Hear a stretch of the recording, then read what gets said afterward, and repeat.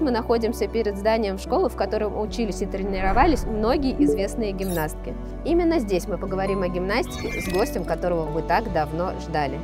Сюда пришла заниматься гимнастикой в 7 лет Маргарита Мамун. И сегодня она расскажет о своем пути к олимпийскому золоту.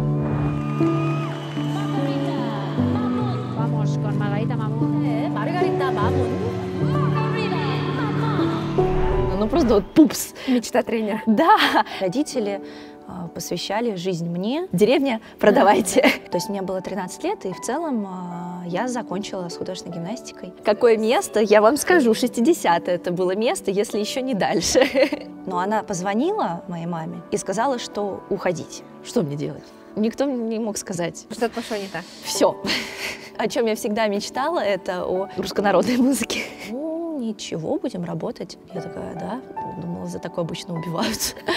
Я на Олимпиаду уверенных отправлю. В смысле? Вы не знаете, что делать дальше? В смысле в десятку? Это цель. Ну все, думаю.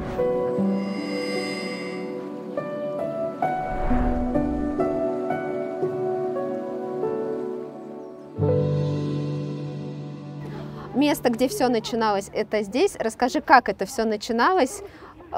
У каждой гимнастки есть очень интересная история, как она попадает в гимнастику. Телевизор, либо свое желание. Я попала в гимнастику, когда мне было 7 лет, то есть это достаточно поздно. Но телевизор, да, достаточно типично.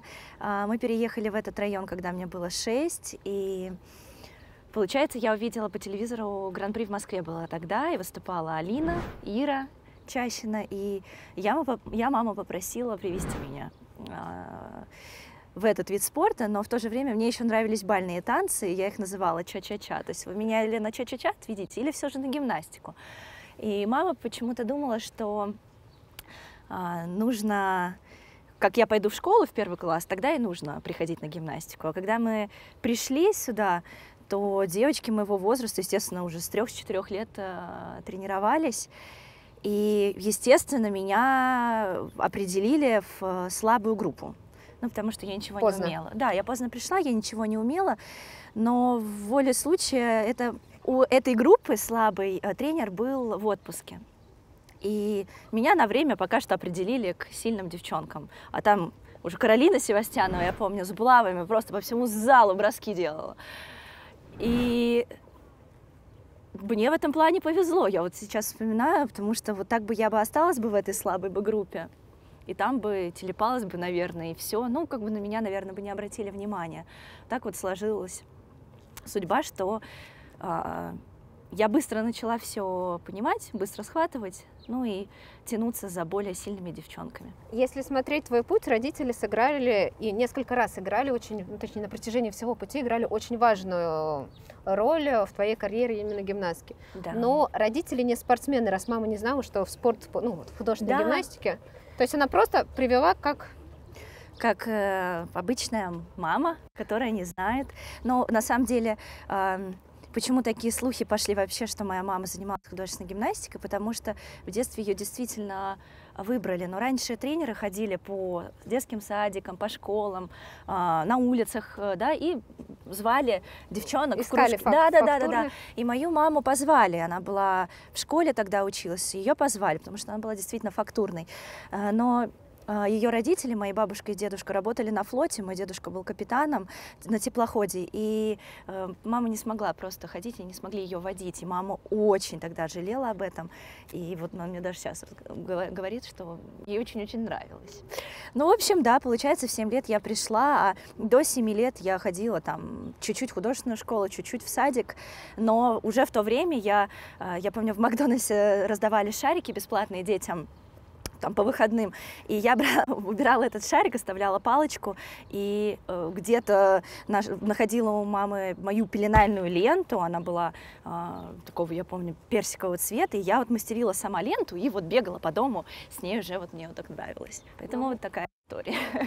Но мы сейчас идем дорогу, которая ведет для российской художественной гимнастики, значимое место, Центр олимпийской подготовки. Но, если я не ошибаюсь, ты начала не там. Да, это так. На самом деле, моя мама тоже искала место, куда можно пойти, где что, но и получилось так, что в нашем доме мы жили на 12 этаже, а на 11 этаже жила директор вот Центра олимпийской подготовки, точнее именно школы этой, 1953. 19. Да, она говорит, ну вот, приходите, у нас есть. И мы пришли. Но пришли не в белый зал, как тогда он назывался, а просто, мне мама не любит, когда я так называю, но это был кружок платный. Доп. Образования. Да, доп. Образования, за которое родителям нужно было платить деньги. И можно было выбрать разные там кружки, как я говорю, шахматы, еще что-то, технология какая-нибудь. А мы выбрали гимнастику. Тогда нужно было 3000 в месяц платить. И папа такой говорит, дорогой кружок вы выбрали какой-то, очень. Вот, а мне родители как отдали? Просто ровные ножки, красивая ровная спина, чтобы все так для себя, для осаночки. То есть каким-то огромным магнитом тебя подвели к Центру олимпийской подготовки, ты была очень рядом, но не в нем. Да. Это соседний зал. Да, да, это соседний зал. Белый зал был сбоку, ну, как бы соседний, за стенкой.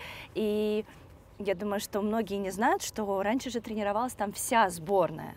А в Новогорске тренировались только первый, второй, там максимум третий номер. Такого не было, что, как сейчас в Новогорске, вся сборная, еще вся юниорская, еще все групповое. Групповые несколько. То есть, да, раньше вся элита, грубо говоря, тренировалась здесь.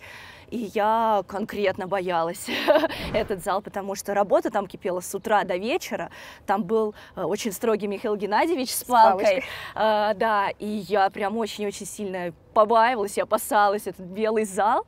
А у нас был синий ковер, удивительно, поэтому наш зал назывался синим.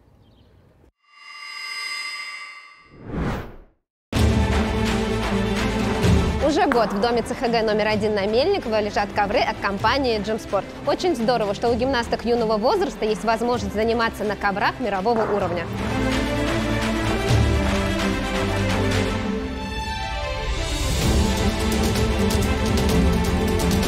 ENG SUBS – это профессиональные ковры по доступной цене, которые произведены в Голландии.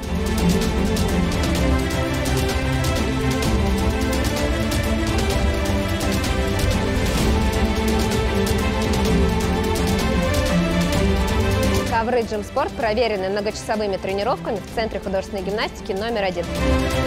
И мы смело можем их рекомендовать.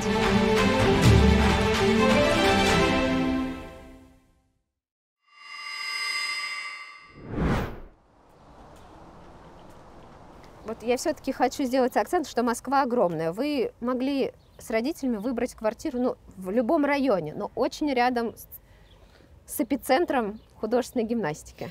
Но так сложилось. Родилась я на юге Москвы, получается, в стране там Царицыно. Вот у меня мама там в парке гуляла. Ну, в выборе, понятно, нового места обитания я не участвовала. Мне было всего 5 лет, когда мы уже переехали сюда. Но удивительно, да, что мы поселились в районе Тропарева-Никулина. И напротив нашего дома стоят дома, которые в виде колец, которые, если с дрона взлететь, то они в виде 5 олимпийских колец. И неподалеку была старая олимпийская деревня, где жили олимпийцы на Олимпийских играх в Москве. И 80-е, да, Олимпиада 80. И это удивительно. Родители не знали об этом, но я не думаю, что они по такому принципу выбирали место, но я помню, что девочки приезжали на гимнастику, ну, с разных районов Москвы и проводили в метро по 2 часа, и это было сложно для них. Я представляю сейчас, как мама, вот так вот, чтобы каждый день после школы возить ребенка в такую даль. Поэтому в этом плане нам очень-очень повезло. И вот, несмотря на то, что поздно пришла в этот вид спорта, вот он меня так завлек. А вот сюда я в 1 класс пошла.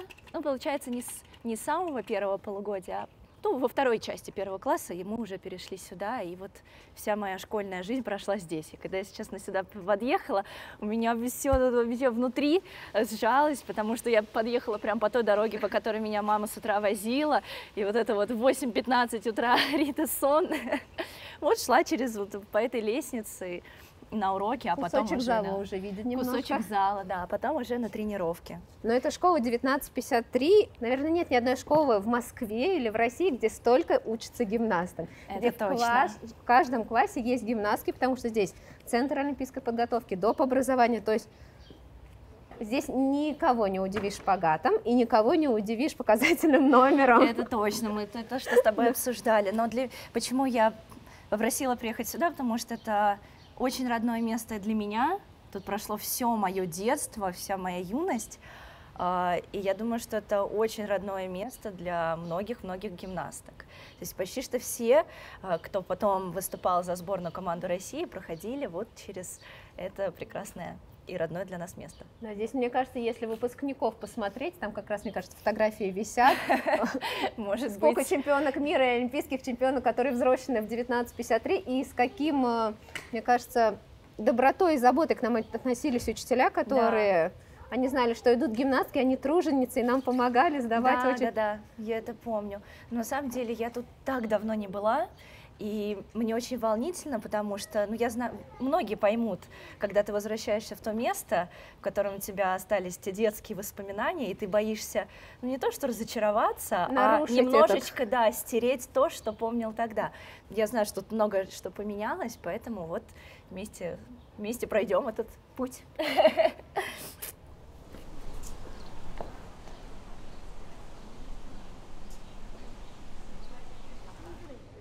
Да. Вау! Красота!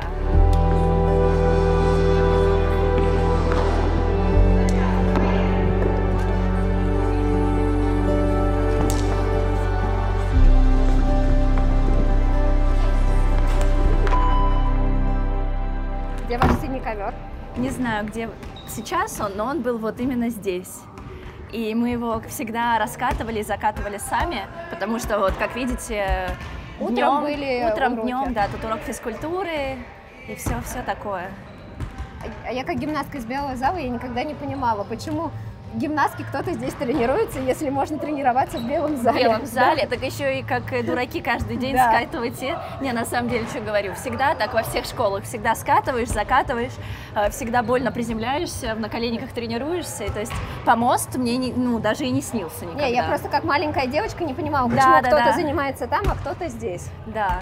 Здесь была вот ширма как раз, и вот мы здесь чуть-чуть разминались, и вот из белого зала, кто все выходили, такие очень серьезные, строгие тренеры, Михаил Геннадьевич, с палкой всегда, все очень такие тренеры, и вот они всегда мимо нас ходили и все равно поглядывали на нас, а мы на них. Ну, это красота. А я давно не была. Здесь раньше же была дверь, по-моему, и обувь как-то вот здесь ровно складываешь, ляжки затягиваешь. И заходишь. И вот ты раздвигаешь и слышно, и так выглядываешь, есть, нет. А еще, когда у нас хореография заканчивалась, тренеры с утра еще не приезжали. И кто-то один на посту, и такой говорит: шухер, идет! И мы все по местам. И такие типа разминаемся. Ой, боже мой, как нам тут пройти-то. Здравствуйте. Здрасте. Как тут все поменялось. Хотя не было. Да. Здрасте. Спасибо, отлично. Как наш малыш. Не взяла с собой, но он классный. Блин, какой ты большой уже. Идите сюда.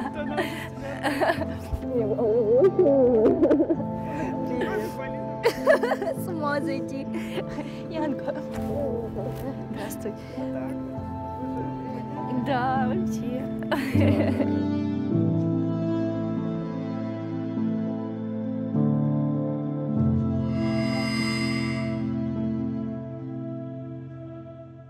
Рит, мы находимся на ковре, где у тебя началась вторая жизнь в гимнастике. Возможно, для многих зрителей это будет таким удивлением.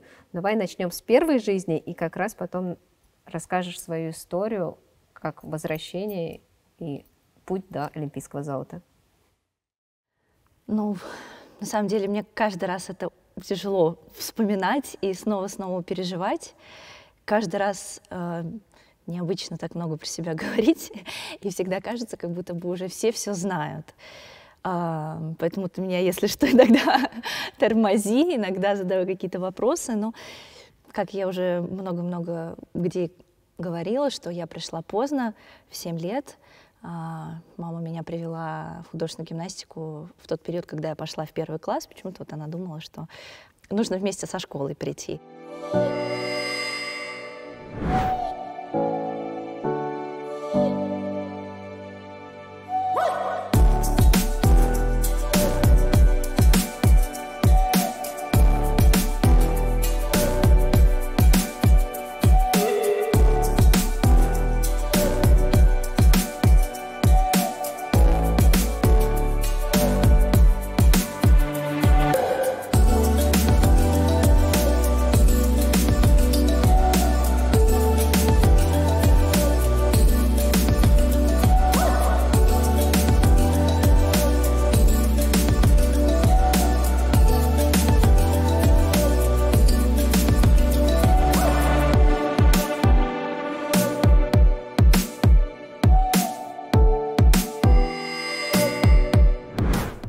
На самом деле, хоть и это был клуб, и да, доп. Такое образование, но я тренировалась в группе вместе с Каролиной Севастьяновой, и потом к нам попозже подъехала Настя Назаренко. Удивительно, что все мы втроем, да, добились таких высоких результатов, хотя начинали вот за стенкой, вроде бы не в самом сильном месте, которое считается во всей России. Но под боком. Мы всегда наблюдали, мы всегда следили, и так как здесь тренировались самые лучшие гимнастки страны, все время наблюдали. Но у вас всегда были самые крутые показательные. Да, получается, мы хоть и тренировались, да, в одной группе, но часто к нам приходила Екатерина Сергеевна, вообще она у нас составляла, Екатерина Сергеевна Сиротина, она составляла нам программу, все виды в основном, и показательные. Показательные — это вообще, да, другая история, отдельная история. Мы славились всегда самыми классными показательными, ну, потому что у нас было время на творчество, оставалось всегда. А девчонки из белого зала да, вам завидовали. Да, потому что я училась в классе вместе с Каролиной и с Наташей Булычевой. Как раз Наташа Булычева тренировалась здесь, у Надежды Николаевны Шаталиной, и она всегда нам рассказывала, какое УФП они делали, сколько двойных они прыгали.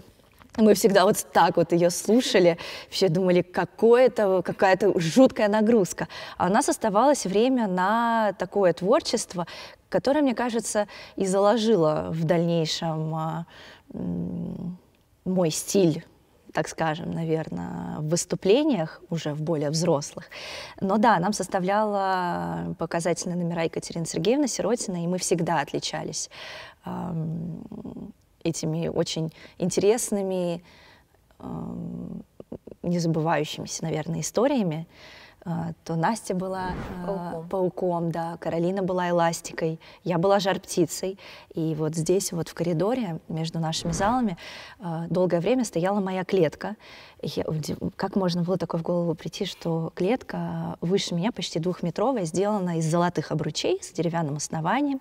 И мое показательно заключалось в том, что я сижу в этой клетке, она накрыта тканью, я бьюсь из нее, и вот вылетает жар-птица, и вот у меня был костюм прям самый настоящий жар-птицы, и был подобрана музыка, образ, тут все вот было воедино, вот так вот вместе. Действительно, сейчас рассказываю, думаю, что это вот эта творческая моя натура уже тогда проявлялась и продолжала проявляться прямо в моей дальнейшей, да, карьере.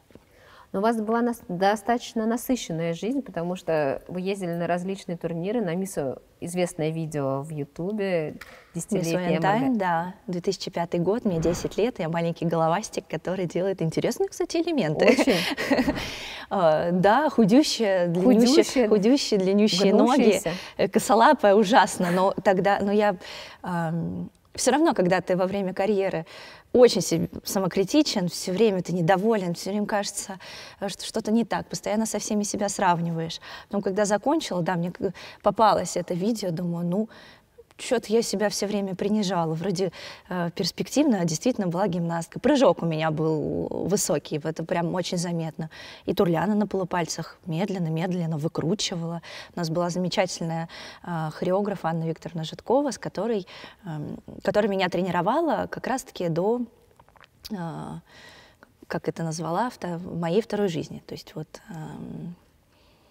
до 2009 года, который поспособствовал в целом запрыгнуть в последний вагон и прийти на просмотр к Наталье Валентиновне Кукушкиной. Но это я забегаю вперед немножко. Но вот. Даже если бы твоя жизнь в гимнастике закончилась именно, грубо скажем, на том ковре, то она все равно была достаточно насыщенная, интересная. Да, это так. Конечно, за это я могу сказать огромное спасибо своим родителям, потому что они жили моей жизнью.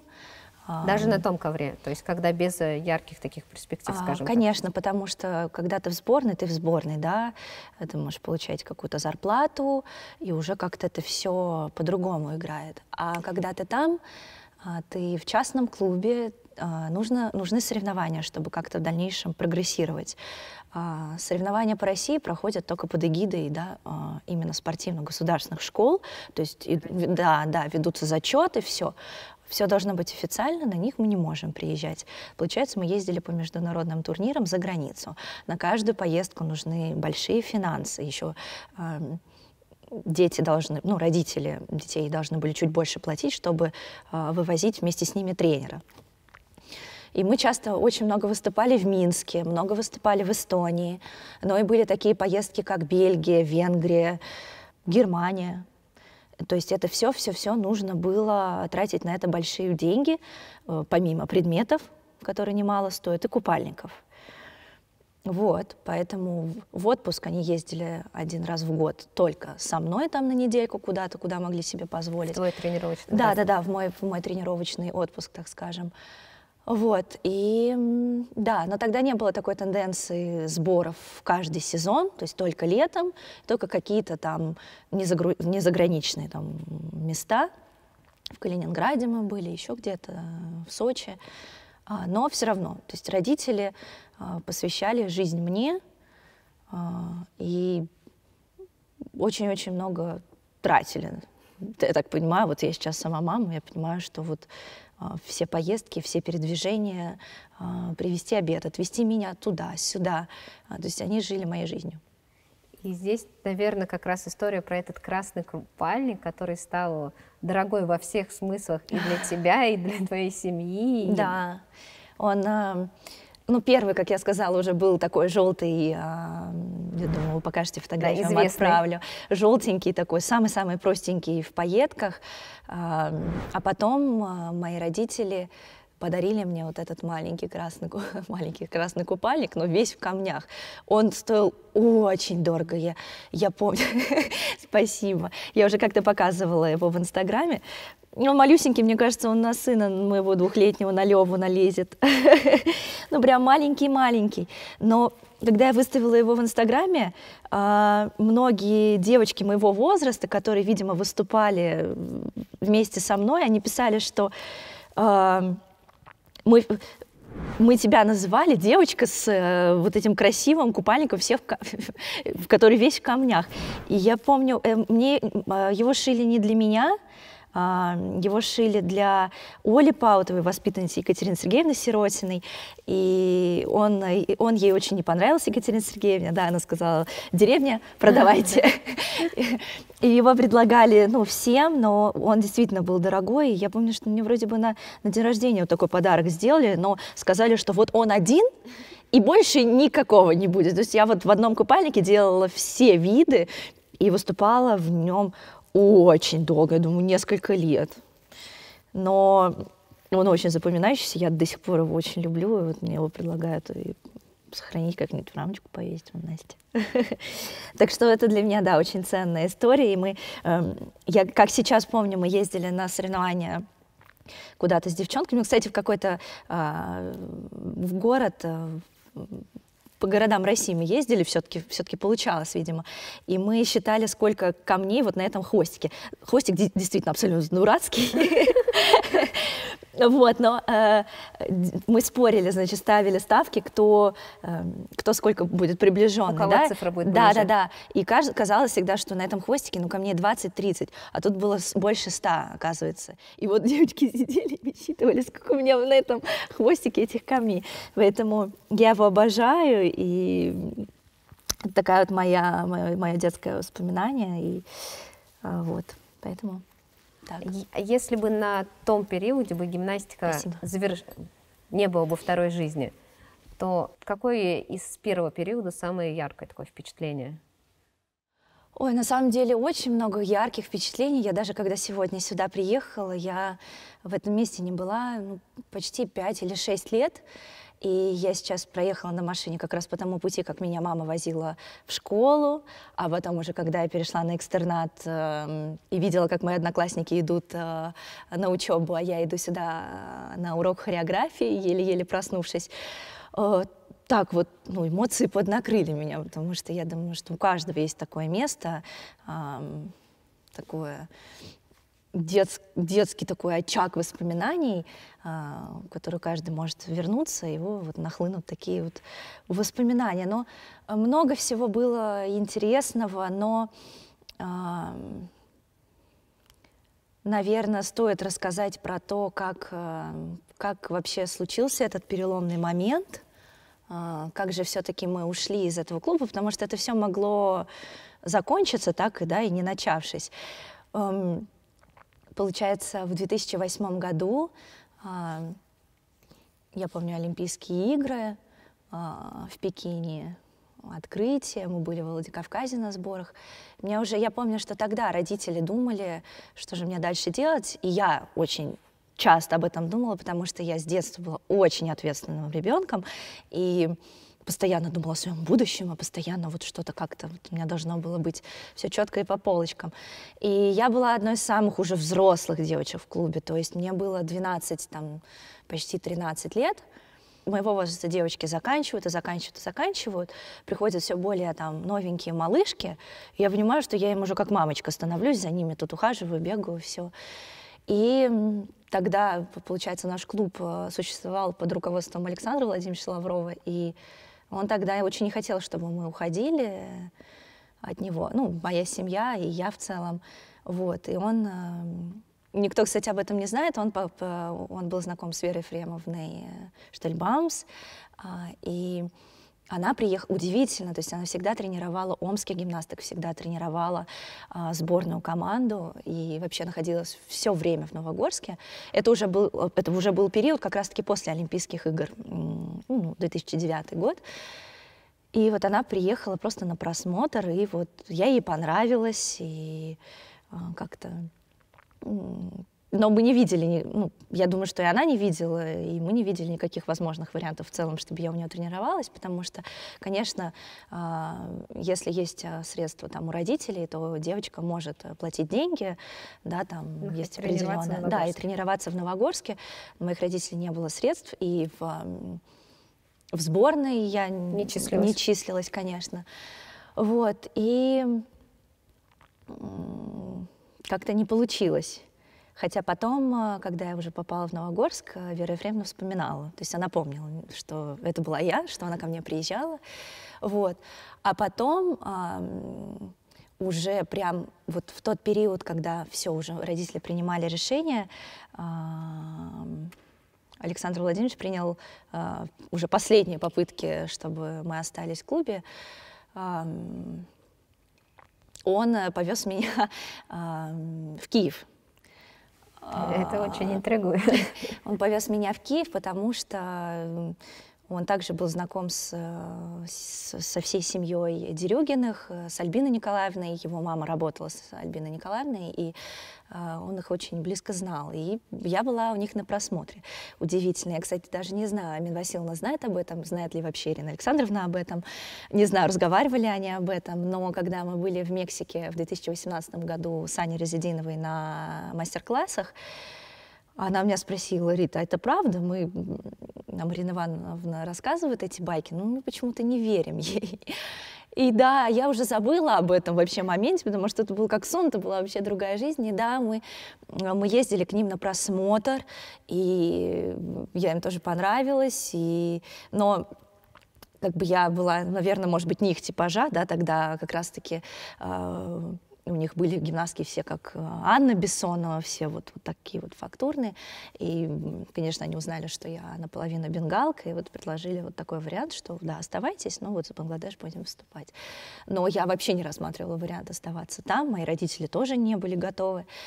Вот, и в тот момент, да, они приняли решение уходить. И это все было благодаря Анне Викторовне Житковой, которая вот... сказала, что у вас есть последний шанс. Но я в тот момент для себя решила, что я уже заканчиваю. Это как раз я закончила 6 класс, мне было 13 лет, и начались летние каникулы, и все, и я такая, я не еду ни какие сборы, я не там, я не здесь, пора задуматься. Мои одноклассники уже примерно понимают, куда бы они хотели поступать, в какую сторону, по крайней мере, идти. В то время была очень популярна журналистика, и все вот почему-то поступали именно на эти факультеты. Ну вот, и я закончила. То есть мне было 13 лет, и в целом я закончила с художественной гимнастикой, потому что не видела, не думала, что вообще дальше будет что-то возможно. И на самом деле я хотела закончить, потому что было тяжеловато. Ну, когда не видишь никакой перспективы, не видишь ничего, и думаешь, ну, наверное, это все. Хотя я не принесла наш артефакт, может быть, потом я вам отдельно его принесу. С самого детства почему я вообще, в принципе, пришла на художественную гимнастику? Потому что я, увидев Иру Чащину по телевизору, все, я мечтала быть как она. И у меня даже есть дневник, там... были такие раньше девчачьи дневники, такие уже с готовыми всякими шаблонами, где ты просто вписываешь там свои желания, свои эти. Там была какая-то красивая длинная девушка-модель, она так красиво стояла, и я вырезала голову Иры Чащиной, приклеила ее, и там написано «Когда-нибудь я буду такой». И она мне так нравилась, вплоть до того, что я даже заматывала себе голеностоп, так же, как Ира. У нее всегда были красивые стопы натянуты, всегда такой вот голеностоп был. Но он использовался по назначению, а мне он был не нужен. И я вот также на левую ногу себе делала этот голеностоп, что потом в итоге привело к постоянному подворачиванию этой ноги, и вплоть до того, что на Олимпийских играх я выступала с этой замотанной дурацкой левой ногой. И вот до сих пор имею какие-то последствия, вот, потому что, может быть, это не связано, но с самого детства я просто вот заматывала, тем самым не укрепляла свою левую ногу. И потом постоянно ее очень серьезно подворачивала. Вот на Горске были моменты, что она была огромной, синей, и я уже думала, что я ее просто сломала.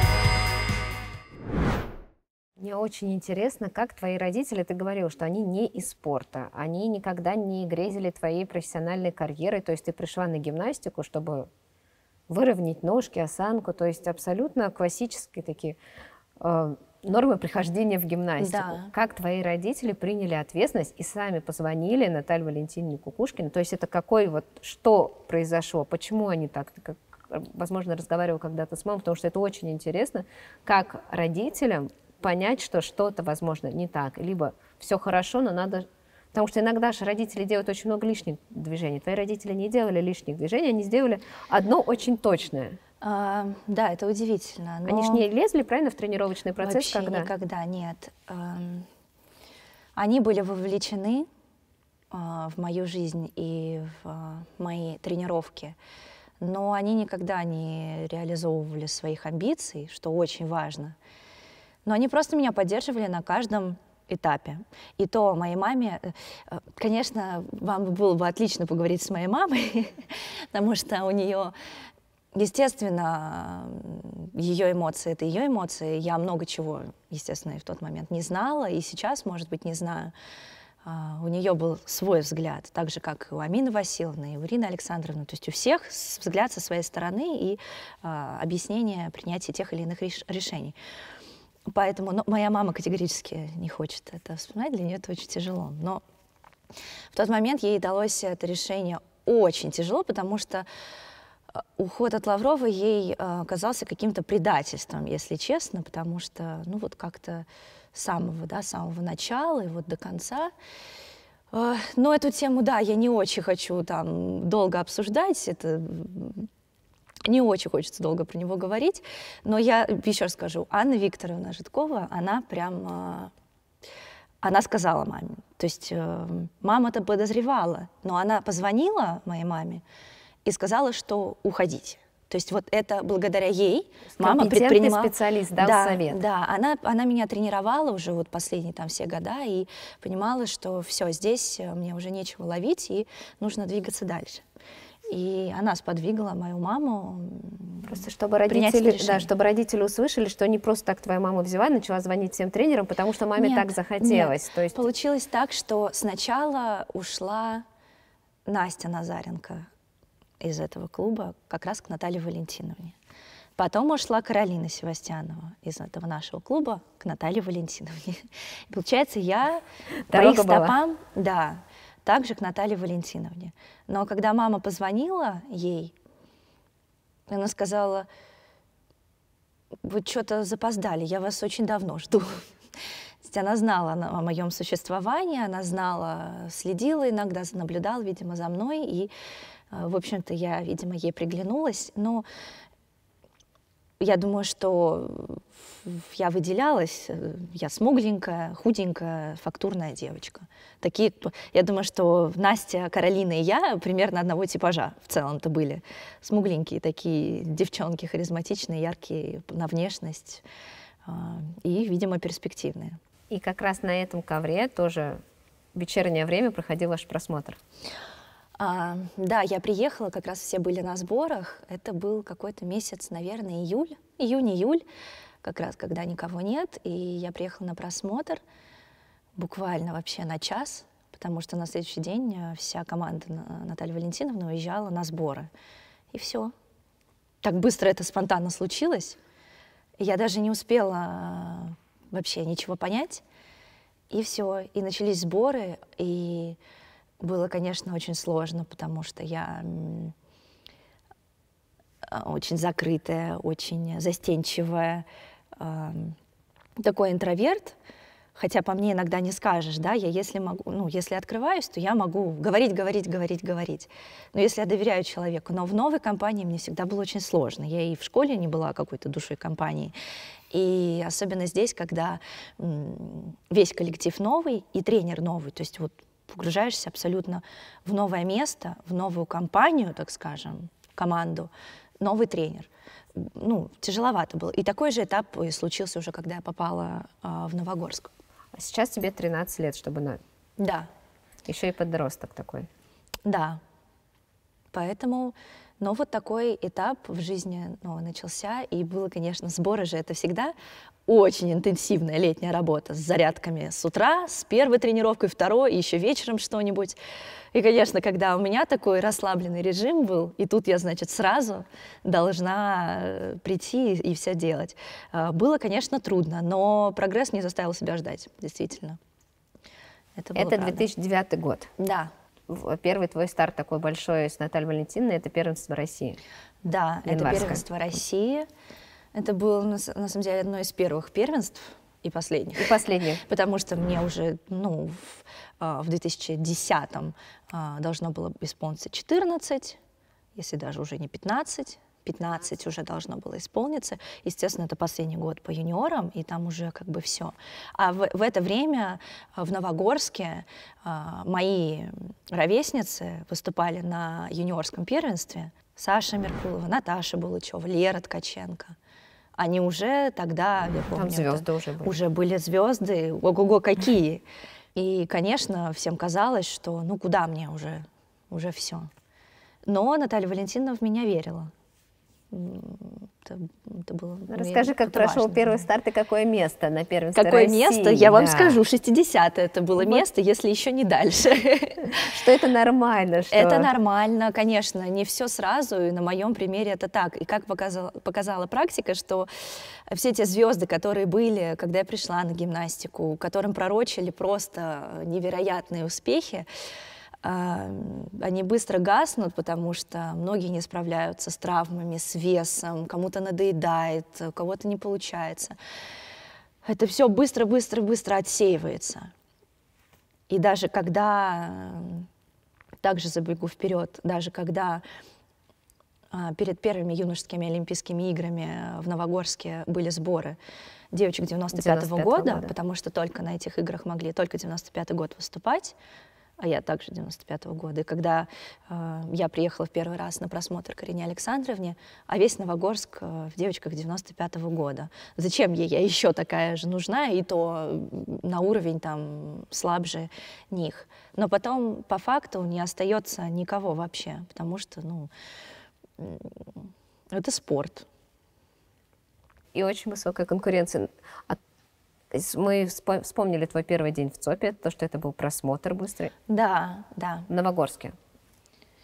А, в Новогорске? Да, в Новогорске. Как раз это был.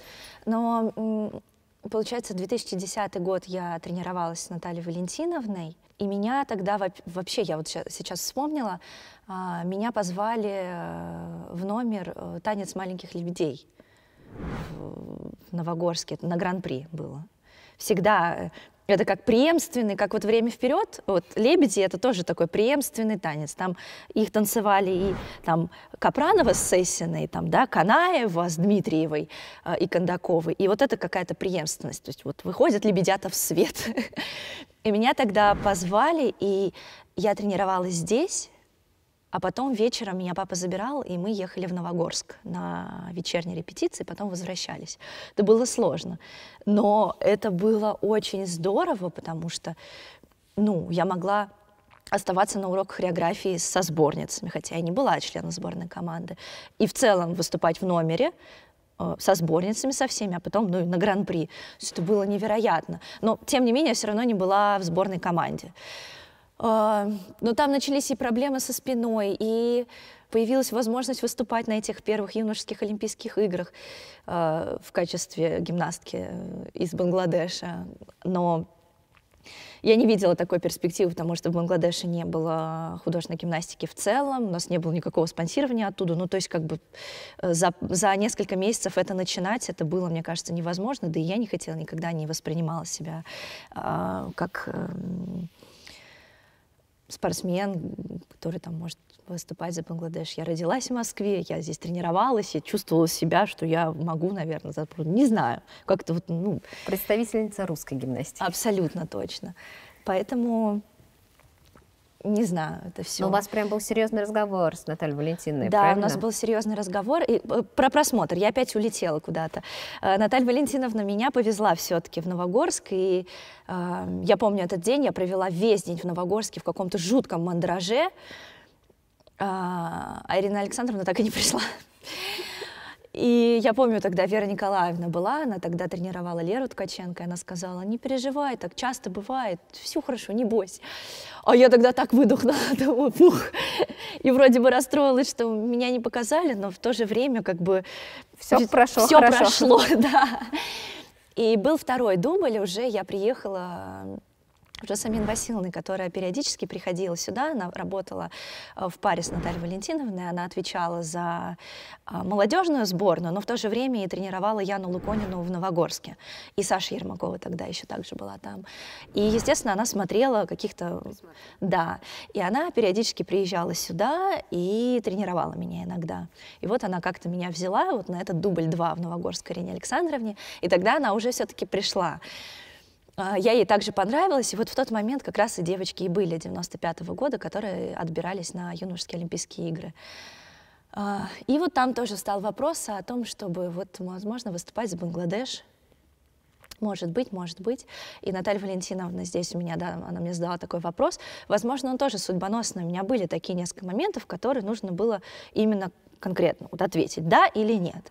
И она спросила, ну что, мы пробуем, оставляем юниорскую программу и пробуем все-таки попадать на Олимпийские игры, первые в Сингапуре, юношеские первые Олимпийские игры, или мы все-таки сейчас это все оставляем, составляем сильную сеньорскую программу и отрабатываем ее. И я решила, что мы ставим сильную сеньорскую программу и отрабатываем ее и пытаемся что-то уже с этим делать. Вот, наверное, так. А получается, еще после юношеских Олимпийских игр сразу начался чемпионат мира в Москве. И здесь был, как обычно, кипиш, подготовка показательная, открытие, закрытие, 30-секундки. То есть вот это все. Ирина Александровна сюда постоянно приезжала, часто меня видела. И так как ей понравилось, она сказала, что, ну, выступайте на чемпионате России, отбирайтесь, ну и тогда уже на равных правах приезжайте, тренируйтесь в Новогорске.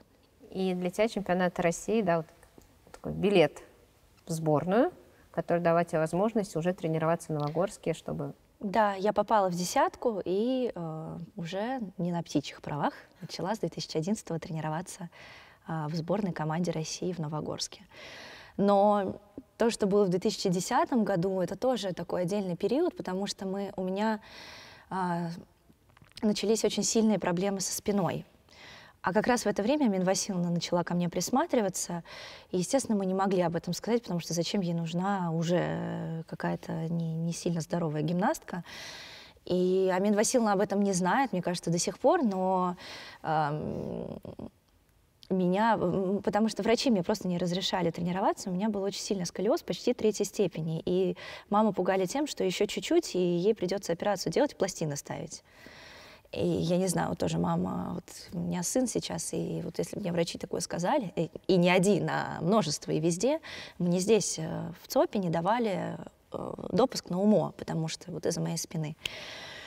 И у меня родители приняли такое решение отправить меня, ну, как в стационар, как не в больницу, не больница, она была где-то за городом. Это был очень странный период моей жизни, я находилась там месяц, и весь месяц Наталья Валентиновна, мои родители говорили Амине Васильевне, что я болею.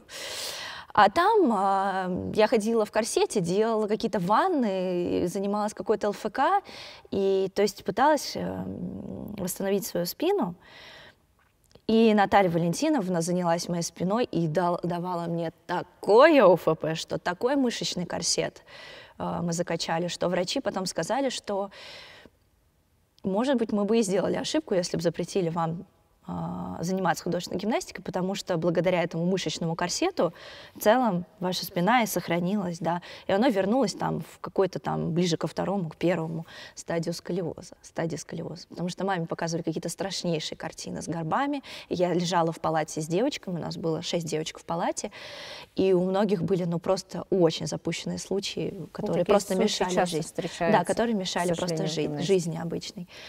Вот, Амина Васильевна, я думаю, что и не знала про это, но все хорошо закончилось, как бы я вернулась, ОФП мы делали очень сильно, я иногда даже, когда даю мастер-классы детям, иногда их пугаю всякими заданиями на спину, такие как скорпион, который ты лежишь на животе, и тебе 2 ноги нужно поднять просто без помощи ничего вообще в целом, за счет только сильной спины.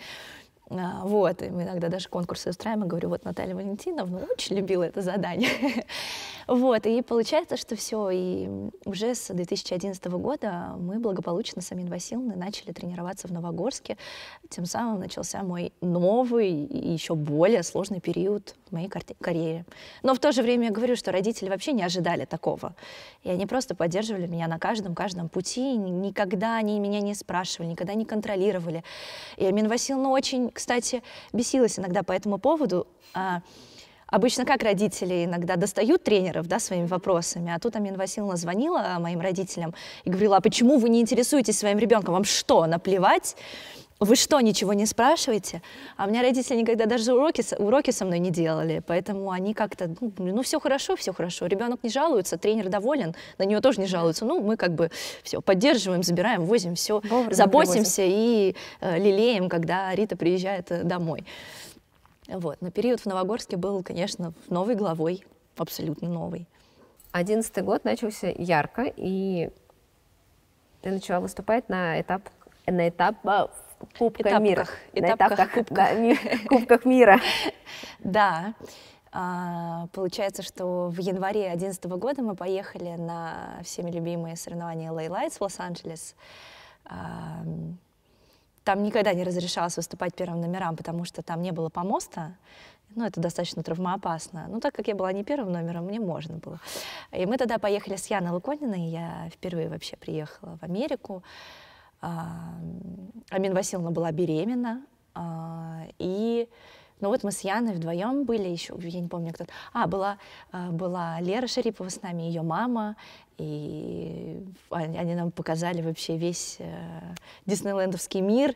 И я до сих пор это помню, потому что это самые первые вообще эмоции, воспоминания. И, в общем, все так было на самом деле так вообще ярко, так радостно, несмотря на то, что мы все-таки приехали на соревнования. И тут звонит Ирина Александровна и говорит: вся сборная не готова, кто-то болеет, кто-то это, еще начало сезона, а в феврале вообще-то, ну, точнее, даже вот прямо вот сейчас, через неделю, первый этап Гран-при в Монреале. Жалко, его сейчас не проводят, но он тогда был. Езжайте. И мы... Вы сразу оттуда, по-моему, полетели. Да, я помню, и в Лос-Анджелесе было около 20 градусов, в Монреале было около минус 20 градусов, у нас не было канадской визы, и мы ставили эту визу сразу там же, в Лос-Анджелесе. И оттуда нам в Канаду передали вещи, и мы, я, Мин Васильевна, Яна Луконь, Наталья, наша судья Лощинская из Санкт-Петербурга, мы поехали таким интересным путешествием как раз-таки в Монреаль. Я настолько была юна и настолько я не знала вообще, куда я приехала, что, видимо, с испуга очень хорошо выступила. У Яны тогда как раз-таки после чемпионата мира начались уже проблемы там со здоровьем, травмы. И я тогда заняла 3-е место, обыграв как раз-таки Яну. Первая была Люба Черкашина, вторая Саша Наркевич, 2 белорусские. Я была 3-й. А потом топ мировой гимнастики, да, и Рита Мамун. Да, вообще никому неизвестная темная лошадка. А потом... Во всех отношениях. Да, и получается, что... И еще какие-то отдельные виды я выиграла. По-моему, ленту и мяч.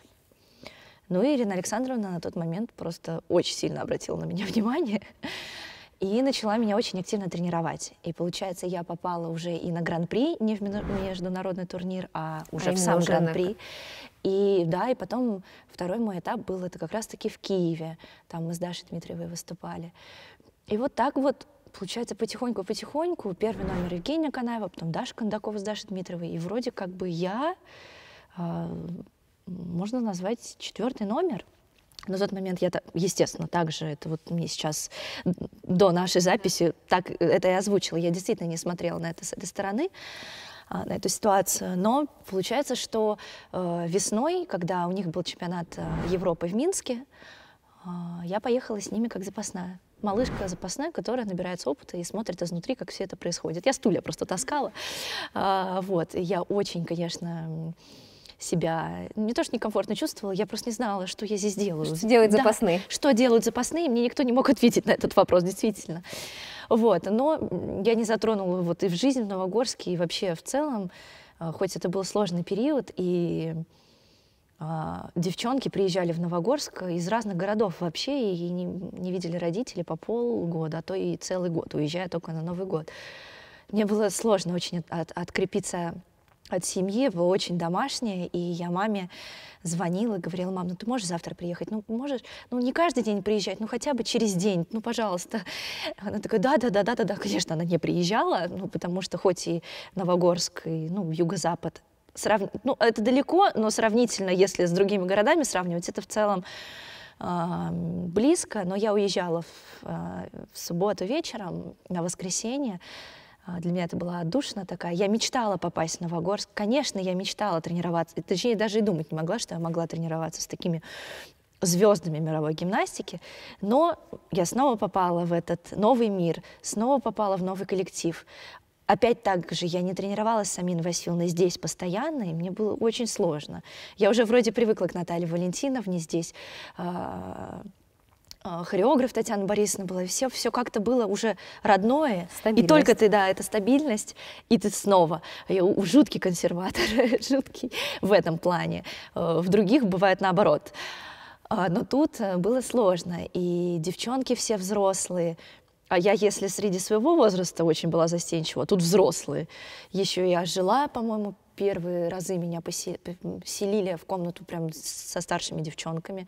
Там с Самирой Мустафаевой, там Зейнаб Джавадли были девчонки такие тоже, которые выступали за Азербайджан, да. И мне было прям, я такой маленький мышонок была, если честно, и прям очень-очень застенчивый. А иногда люди это воспринимали как какое-то высокомерие, что я боюсь поздороваться, и все думают: о, какая дерзкая, наглая, даже не здоровается. И просто мне было страшно. Вот. И, такой период. И, конечно, Ирина Александровна заходит. Ты же, Ирина Александровна, ты как-то пытаешься где-то в сторонке, а она тебя замечает, делает тебе какие-то наставления, замечания дает. Простите за тавтологию, замечания делает, замечания. Вот. это сложные периоды жизни, но, кстати, как раз-таки такие периоды дают очень большие скачки в росте. А у Амины Васильевны ты была одна тогда или было Нет, несколько? нет, конечно, тогда была Яна Луконина, и тогда была еще Саша Ермакова, но она уже заканчивала, у нее тоже были проблемы со спиной, но Яна Луконина у нее была, и была в самом расцвете и разгаре, это, получается, 2010 год, да, а в 2000... это и есть 2010, и, получается, в конце 10-го Яна готовилась на мир. Получается, Амина Васильевна меня взяла в тот период, когда Яна Луконина готовилась на свой первый чемпионат мира. Хоть и в команде, но я помню, что контрольные тренировки были постоянно. И, кстати, иногда тоже... Сумасшедшее количество прогонов. Да, и я уже с этого возраста, на самом деле, уже знала, что это такое, как. И хоть и я ездила запасной, не знала, что делают запасные, но опыта я набиралась очень-очень большой опыт, потому что потом сама же там, через несколько лет выступала на этой же арене и уже знала, как что изнутри работает. Где стулья стоят. Где стулья стоят, да. И как оценки, кому как это. Я помню, моя работа была, я, значит, слушала оценку, записывала, прибегала к Ирине Александровне, говорила. Все, она сравнивала, там, высчитывала все. Вот это тоже была моя работа, но это была тоже моя инициатива, потому что я не знала, мне или на трибуне сидеть, смотреть, или там с ними быть, но я боялась мешаться. Или с ним вообще тренироваться. Что мне делать? Никто мне не мог сказать. А Амина Васильевна рожала тогда. Точно мне никто не мог сказать. Как раз этот период с поездок со сборной в Хорватию. Да, да. Яркая часть в жизни сборной. Да, да, Хорватия, это не понаслышке многие знают, что это такой сложный кэмп сборной России, тем, что тренируемся и под резиновым таким, как куполом, да, зал такой, надувной резиновый зал, который накаляется очень сильно.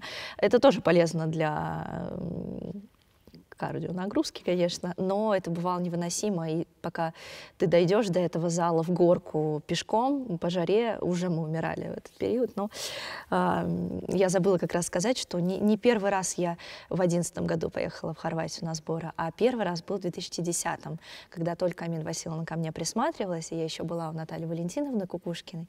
Амина Васильевна меня пригласила тренироваться в промежутках, пока старшие девочки между основными гимнастками. Да, между основными. Но это все так же, еще раз повторюсь, это вот тогда оплачивалось моими родителями, а там уже Хорватия, это сборная. Тоже не представляю, как это было им сложно. Но тогда Ирина Александровна меня также заметила и уже тогда начала тренировать.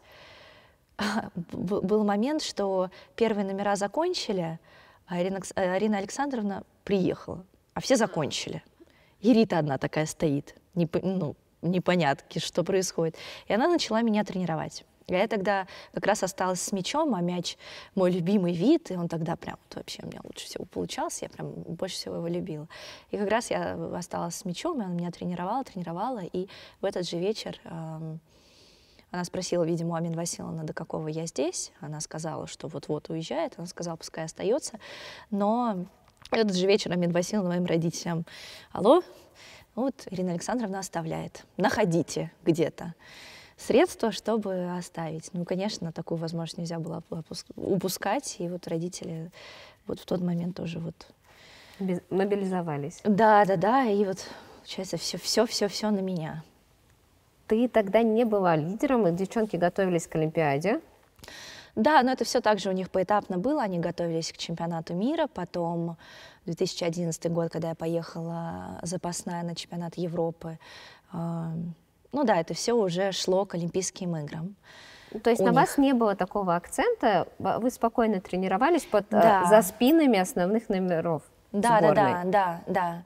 Набирались опыта, на нас не было такой ответственности, но все было также серьезно, потому что если на тот или иной этап или гран-при лидеры не едут, значит, едут там 4-й, 5-й. Но эта ответственность не давила, и вы могли похулиганить. Да, мы с девчонками постоянно, мы мелкие еще, энергии много, новогорские, чего, постоянно фотографировались, мы постоянно что-то изобретали, постоянно... Инстаграм все помнит. Нет, тогда не было Инстаграма. ВКонтакте, вы выкладывали YouTube, потом уже. О, ВКонтакте, да. И я отдельно хотела выделить эту священную кладовку в Новогорске, где просто я скажу, что я в детстве, мне на день рождения доставался, да, новый сосаковский мяч. Он покупался мне вот на день рождения. Купили, я помню, мой первый красный, лаковый этот красивый мяч. И когда ты попадаешь в сборную, и тебя приводят в эту кладовку, и ты видишь с пола до потолка предметы всех цветов, мячи, ленты, булавы, все что угодно вообще, ты просто и думаешь, и это мне что-то можно отсюда выбрать. А потом, когда начинался период выбора купальников, и там же рилсы такие стояли с купальниками новыми, купальниками предыдущих поколений, купальниками Жени Канаевой, даже Алины Кабаевой там некоторые купальники висели. Конечно, это просто, это сокровищница, самое главное. Это вообще, и мы, конечно, обожали там просить ключ, там, ну, нам надо что-то туда положить, там, или что-то нам надо взять. И вот вечерами мы мерили эти купальники. Ну и бывало, конечно, когда начало сезона, и уже Ирина Александровна с Амин Васильевной начинают, ну все, достаем купальники, и Рита такая, ну наконец-то, ну наконец-то. И тогда уже как бы купальники именно утверждались. Это не просто было баловство такое детское, а именно они утверждались, и ты такой стоишь и всем видом показываешь, что этот купальник тебе супер нравится, и, пожалуйста, выберите и оставьте его, и его утверждают, а потом ты приступаешь к выбору предмета, который подойдет к этому купальнику. И я супер обожала это, но это как играть в детстве, я не знаю. Модный показ какой-то. Да, да, это модный показ, это как платье мерить вечерние, вот эти вот все расшиты, особенно которые с такой историей, когда ты видел эти купальники на своих кумирах, ну это просто невероятно. Когда ты пытаешься подобрать его под образ, еще где-то там, или всем видом показываешь, что это тебе не нравится, или очень сильно расстраиваешься, что этот купальник тебе очень нравится, но он очень висит на тебе, он гигантский, и вот ничего с этим не поделать. Да, это такая отдельная история, и вот эти периоды примерки купальников, вот лично я очень любила. Вот перед началом сезона, когда еще ты не каждую неделю выступаешь, а именно вот меришь эти купальники. Но как бы иногда мы мерили, да, иногда, естественно, шили. Когда я только попала в сборную, шили, ну, точнее, вообще не шили, да, я всегда брала из кладовки. Когда уже ты приближаешься ближе к первому номеру, то тебе уже могут там шить, вот. Да, ты дорастаешь, заслуживаешь. Чтобы тебе сшили купальник. Да. Но это попозже, пока у нас 12-й год Да. начинается, Да. и 12-й год — Олимпийский год. 2012, да, Олимпийский год. За кого болела на Олимпийских играх? Не знаю, я болела, ну, тогда за Женю я, да, очень сильно болела, потому что она также на тот момент была прям моим большим кумиром, особенно когда только попала в Новогорск, и я наблюдала за всем ее тренировочным процессом, конечно, болела, но тем более лондонские игры были до последнего Ирина Александровна Не говорила даже. Да, кто так. будет выступать вторым номером, но мне тогда посчастливилось поехать туда и увидеть все это своими глазами, что тем самым также дало мне огромный опыт в дальнейшем, чтобы я потом не пугалась, что такое Олимпийские игры. Вот. И после этого ты не пропустила ни одни Олимпийские игры? Кроме Сочи, да, не пропускала еще. В разных ролях? Да, удивительно. Да, это Лондон мы с девчонками до сих пор вспоминаем очень-очень классной поездкой, потому что нам уже по 16 лет, и мы уже такие вроде бы взрослые, и такие в сборной, и вот нам предоставили возможность вообще гулять по всему Лондону, а там никаких ковидов еще нам и не снилось, то есть праздник самый настоящий. Уже звездочки, но еще ответственность не давит. Да. То есть нам еще я даже не подозревала, что там буквально через несколько месяцев все закончат и ответственность возляжет на наши плечики. Вот. Но это классный опыт был, невероятный. И мы гуляли по Лондону, мы сами добирались до арены. Я как сейчас помню выступление групповичек, которым Сейчас я не знаю, какое выступление могло еще сравниться с той программой, которая была. Я обожаю тогда. эту команду 12 Да, года. да.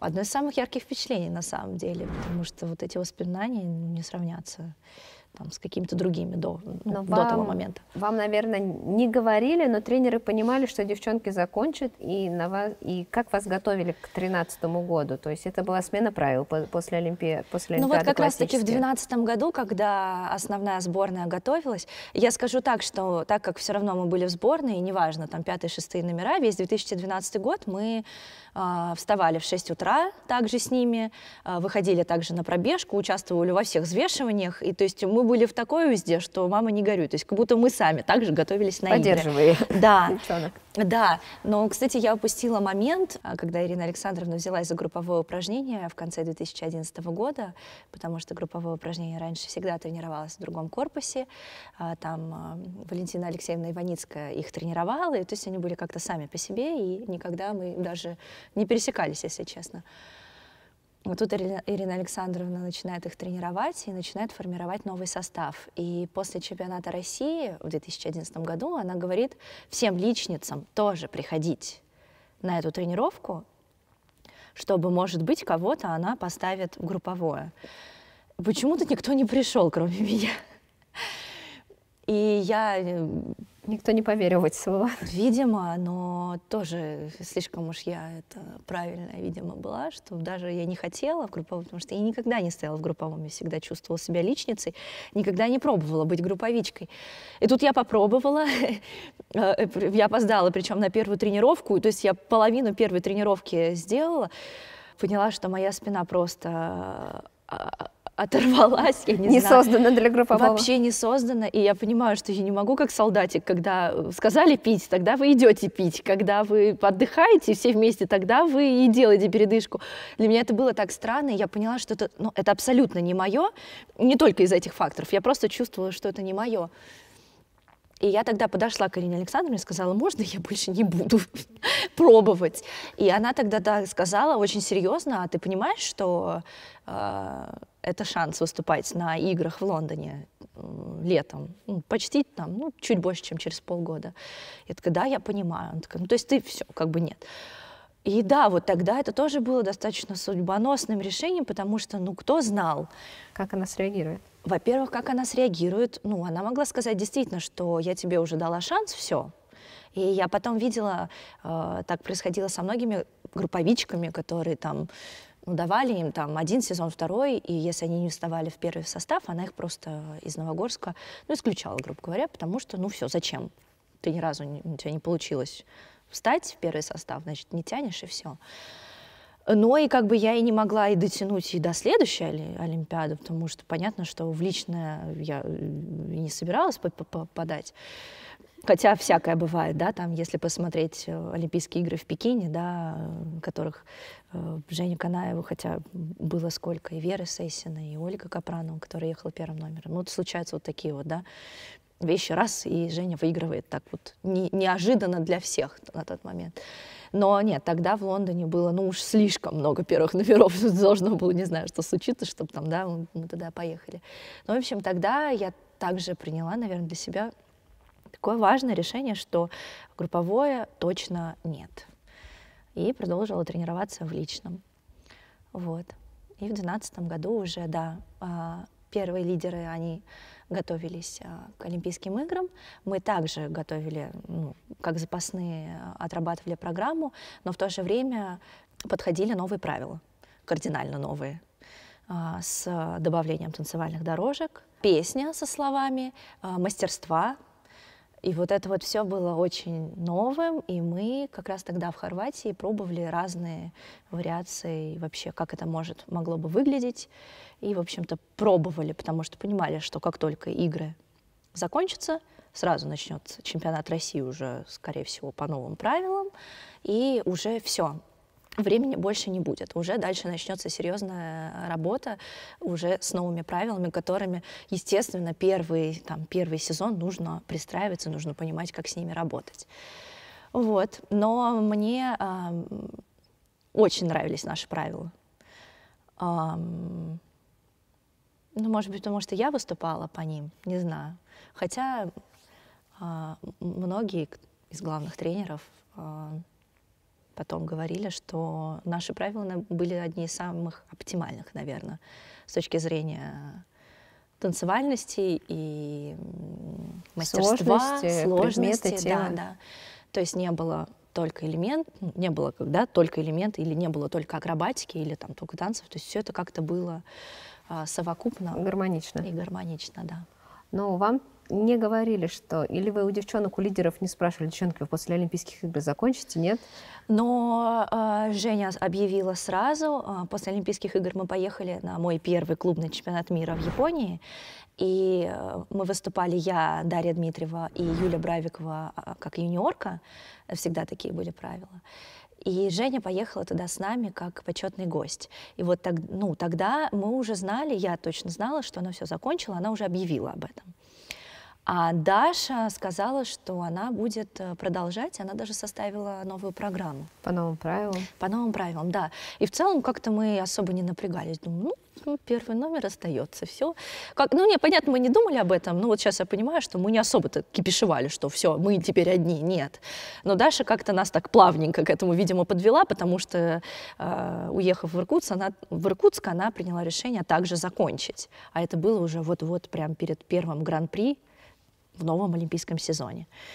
И получается, что это на этом гран-при выступала я, Александра Меркулова, Дарья Сватковская, там Мария Титова была. И вот как бы новая прям, все, новая, свежая кровь, вот все. Мы за главных остались. 13-й год, первый год нового олимпийского цикла. Лидеры закончили. Да. Ответственность на ваших плечах, да. На плечах тренеров. Но ты подошла во всеоружие. То есть обруч, постановщики вы с Амин Васильевной очень серьезно подошли, понимали, что, наверное, этот год и решит, кто...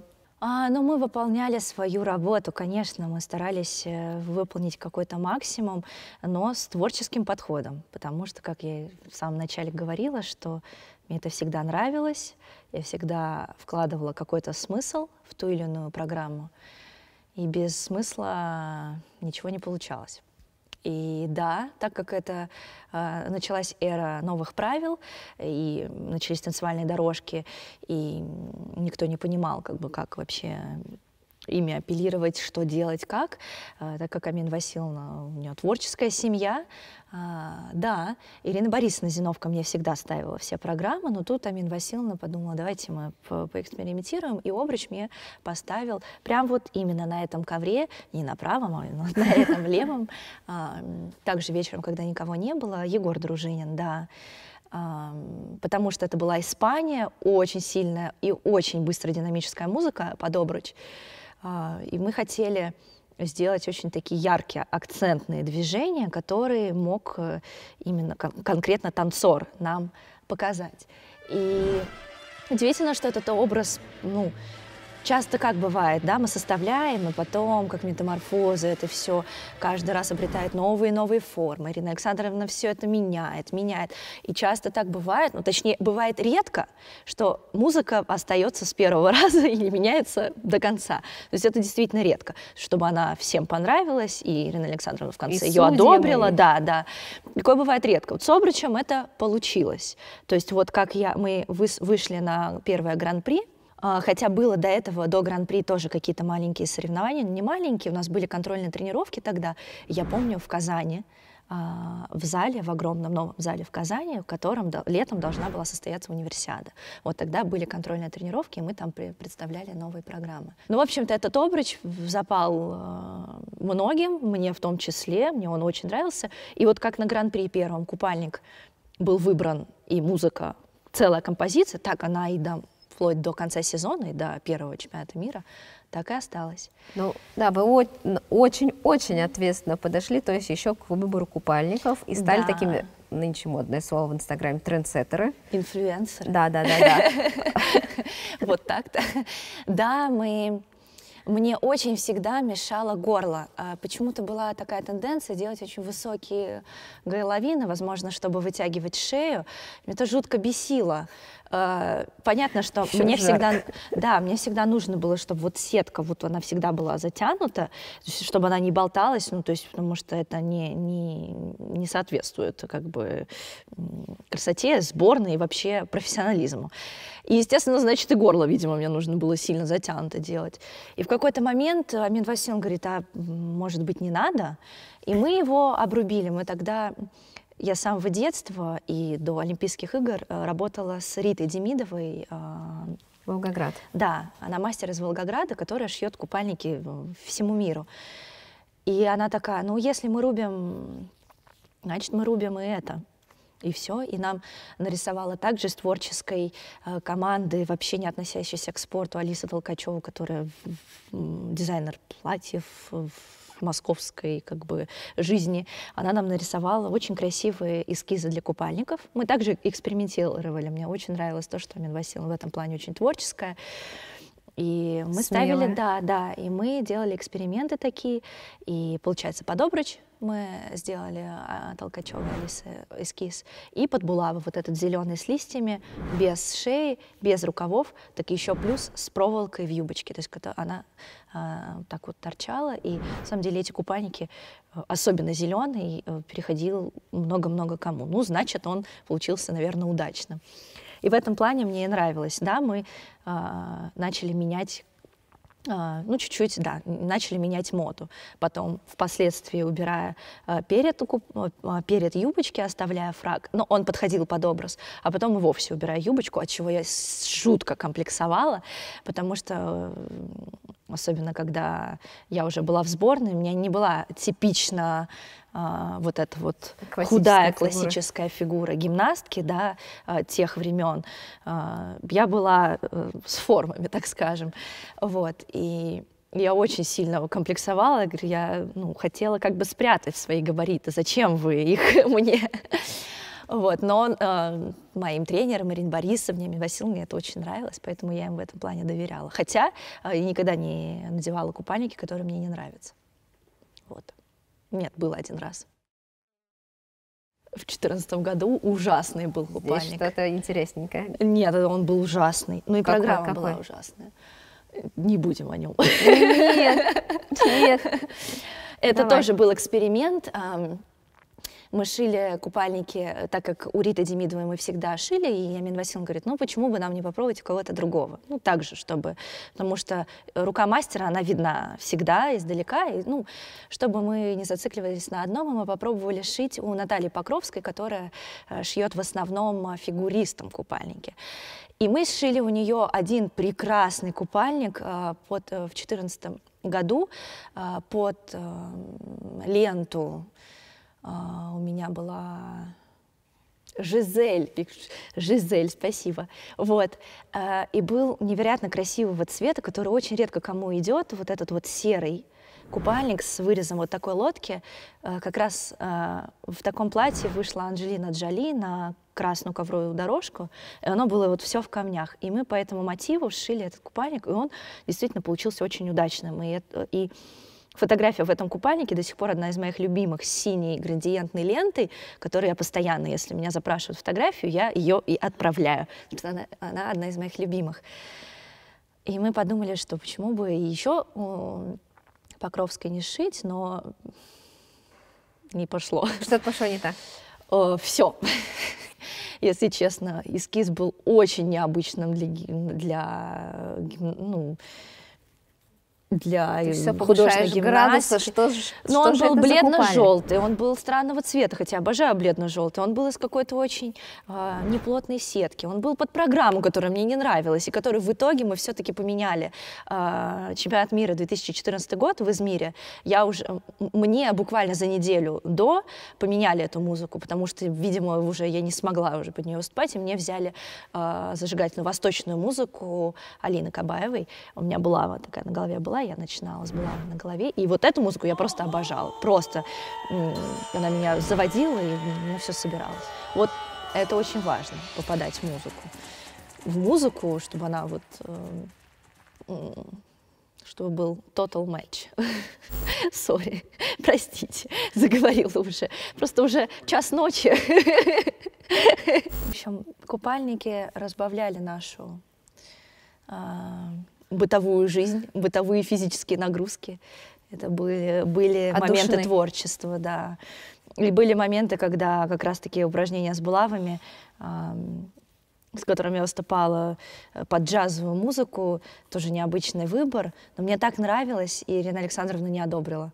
И я помню, так расстроилась, и мы брали какие-то там челентано, что-то еще было, еще. А потом мы снова, Амина Васильевна подсунула этот джаз. И он такой, да, класс. Мы такие, так он же был в начале. Я такая, нет, не было. Оставляем его. Ну и, в общем, он также остался, этот джаз, до чемпионата мира. Но постоянно мы программу меняли. То есть то там у меня лента, то одна, то другая. Туда к Жизели мы придем, то у меня еще что-то было. Постоянно мы искали то любимый Ирины Александровны Дон Кихот. Он каждый сезон появлялся, каждый сезон. От «Очи черные» я всегда отмахивалась, потому что, окей, может быть, оно бы мне подошло, но я никогда не чувствовала тяги к исполнению этих композиций. Вот. Но о чем я всегда мечтала, это о руссконародной музыке. Ты в интервью рассказывала, что у тебя был интересный случай как раз в 2013 году с лентой. Это та тренировка, про которую Ирина Александровна также постоянно вспоминает. Да, перед чемпионатом Европы, прям за день до вылета.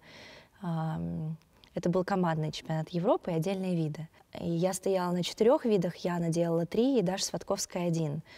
И у нас была накануне контрольная тренировка, и почему-то так получилось, что Даша быстро 1 вид сделала, Яна, и почему-то то ли меня не пропустили, чтобы я сделала первое, так как мне больше видов нужно проходить. Я позже всех вообще сделала 3 вида, закончила, и вот лента осталась 4-й. И уже было время обеда, я помню, уже все закончили, и все, ушли. А мне лента осталась. А я то ли я не позавтракала, то ли что, я не помню. Я помню, что у меня уже совсем не было сил. И все уже на обед пошли. Я такая, ну сейчас быстро ленту сделаю, и все.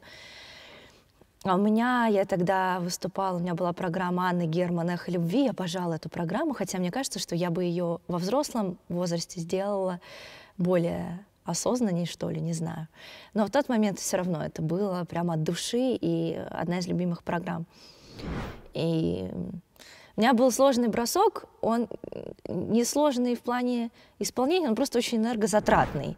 Нужно было вот так вот ее выбросить, а когда ты просто бросаешь палку, она очень низко летит. Под этим броском нужно было сделать большое количество шине. В общем, меня она летела то назад, то вперед, потому что у меня уже не было сил. Я помню, это я так сейчас объясняю, почему я в итоге зависла до 8 часов вечера просто. Потому что Ирина Александровна включила Ирину Александровну и сказала, что пока ты не сделаешь чистый прогон, ты отсюда не уйдешь. Или ты уйдешь, но не поедешь завтра на чемпионат Европы. Вообще это должен был быть короткий день, короткая тренировка, чтобы у нас половинка дня было выходного. И у меня родители, мы договорились, что они приедут часа в 3-4 дня, привезут мне там вещи, заберут другие, потому что мы каждый раз уезжали из Новогорска, и нужно было выселяться. Вот. И родители мои приехали, с 4 часов дня ждали меня до 9. И мама говорит, у меня папа очень сильно психовал и говорил, да зачем вообще это надо? Они меня очень сильно жалели. А Ирина Александровна, да, я помню, что вот поставила такой ультиматум.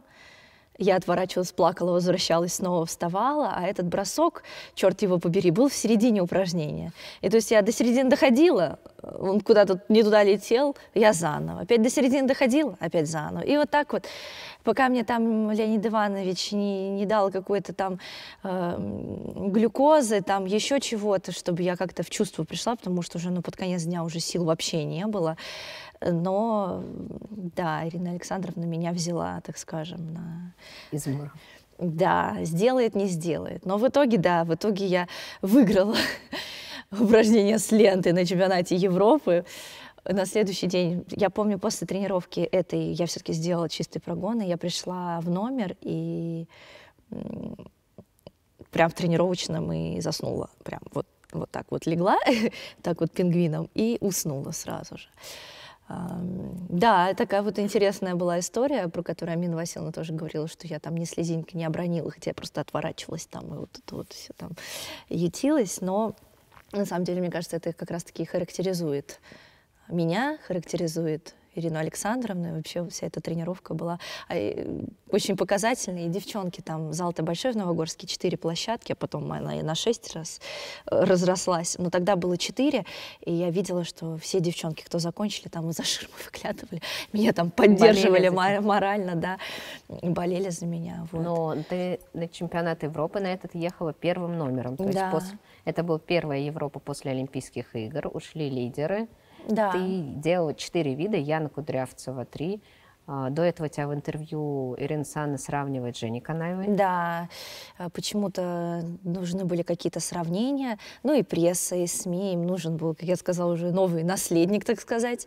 А Женя на тот момент стала двукратной. И вот все спрашивали, кто преемник, кто будет, кто заменит Женю. И вот, да, меня сравнивали, и на тот момент Европа сложилась достаточно удачно, да. Для первого старта это было очень здорово.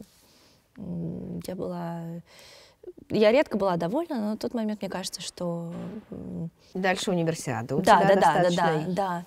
Нам дали немножечко отдохнуть, и потом, да, мы готовились к универсиаде готовились очень усиленно, потому что она там впервые за долгое время проходила у нас в стране, и туда приехали все первые номера по всем сборным России, и это тоже был невероятный праздник и невероятный опыт, потому что универсиада всегда проводится в формате Олимпийских игр, также вы живете в универсиадской деревне, также выступают все виды спорта. И было очень здорово. Я думаю, можно сравнить это немножечко с Олимпиадой в Сочи, потому что это проходит у тебя дома. И когда ты выигрываешь медаль, волонтеры тебе все хлопают, стоят, все тебя поздравляют, все за тебя болеют. Огромная поддержка трибун, все друг на друге сидели. То есть был зал весь заполнен. И, конечно, выигрыш у себя на родине, в родных стенах, он еще в 1000 раз приятен, потому что вот вся эта атмосфера, с одной стороны, она накладывает больше ответственности, но когда все получается, оно еще больше тебе прям дает заряда такого. И да, универсиада была таким следующим бонусом в мою копилку, что укрепило, наверное, мою лидерские позиции. Лидерскую позицию, но тогда Ирина Александровна решала, кто поедет на чемпионат мира, потому что он был после Олимпийских игр, и там не было командника, и всего 2 человека выступало. Вот, и тогда Маша Титова была очень перспективная, молодая, и еще тогда начала в Хорватии тренировать Амина Васильевна. А я после универсиады, я уже тогда с замотанной стопой выступала, и после универсиады всю подготовку к чемпионату мира почти что я тренировалась в кроссовке, потому что у меня был риск перелома усталостного. И это дало свой отпечаток, и я плохо подготовилась к чемпионату мира, я это понимаю. Можно такой тренерский даже и родительский важный вопрос. Как вы поняли, что надо надеть кроссовок? Она у тебя болела, сделали МРТ, то есть это такой... Да, у меня стопа болела еще до универсиады, она побаливала. Как раз был вот этот вот период роста, и у меня именно такой переходный начался. Я начала уже поправляться, расти, то есть девушкой становиться. Начались более сильные нагрузки. Но Амина Васильевна всегда тщательно к этому относилась. То есть если чуть что у меня болело, она всегда там, так, стоп, едем, лучше перестраховаться. У меня целая стопка с этими МРТ и снимками была, потому что постоянно чуть что, там, выбила палец, едем, там, едем. Потому что Это очень важно, пресечь это. То есть на это ранней правда, стадии. это очень важно. Это очень важно, и поэтому у тренера со спортсменом должны быть доверительные отношения, чтобы тренер не может прочитать мысли, и спортсмен должен говорить, что и как его беспокоит. Да, мы сделали МРТ, я помню, тогда мы были в Европейском медицинском центре, и там врач был Королев, к сожалению, не помню его по имени-отчеству, но он внук того самого Королева, нашего известного, и он нас знал, он нас всегда принимал, и тут он прям серьезно сказал, что как бы кроссовок, мне сделали специальные стельки, я в кроссовок, и вот, чтобы была амортизация, я тренировалась какой-то период в кроссовках, но в нашем виде спорта как бы тренировки в кроссовках как бы не очень эффективны, это просто ты пешком руками ходишь, и это какая-то просто имитация работы получалась.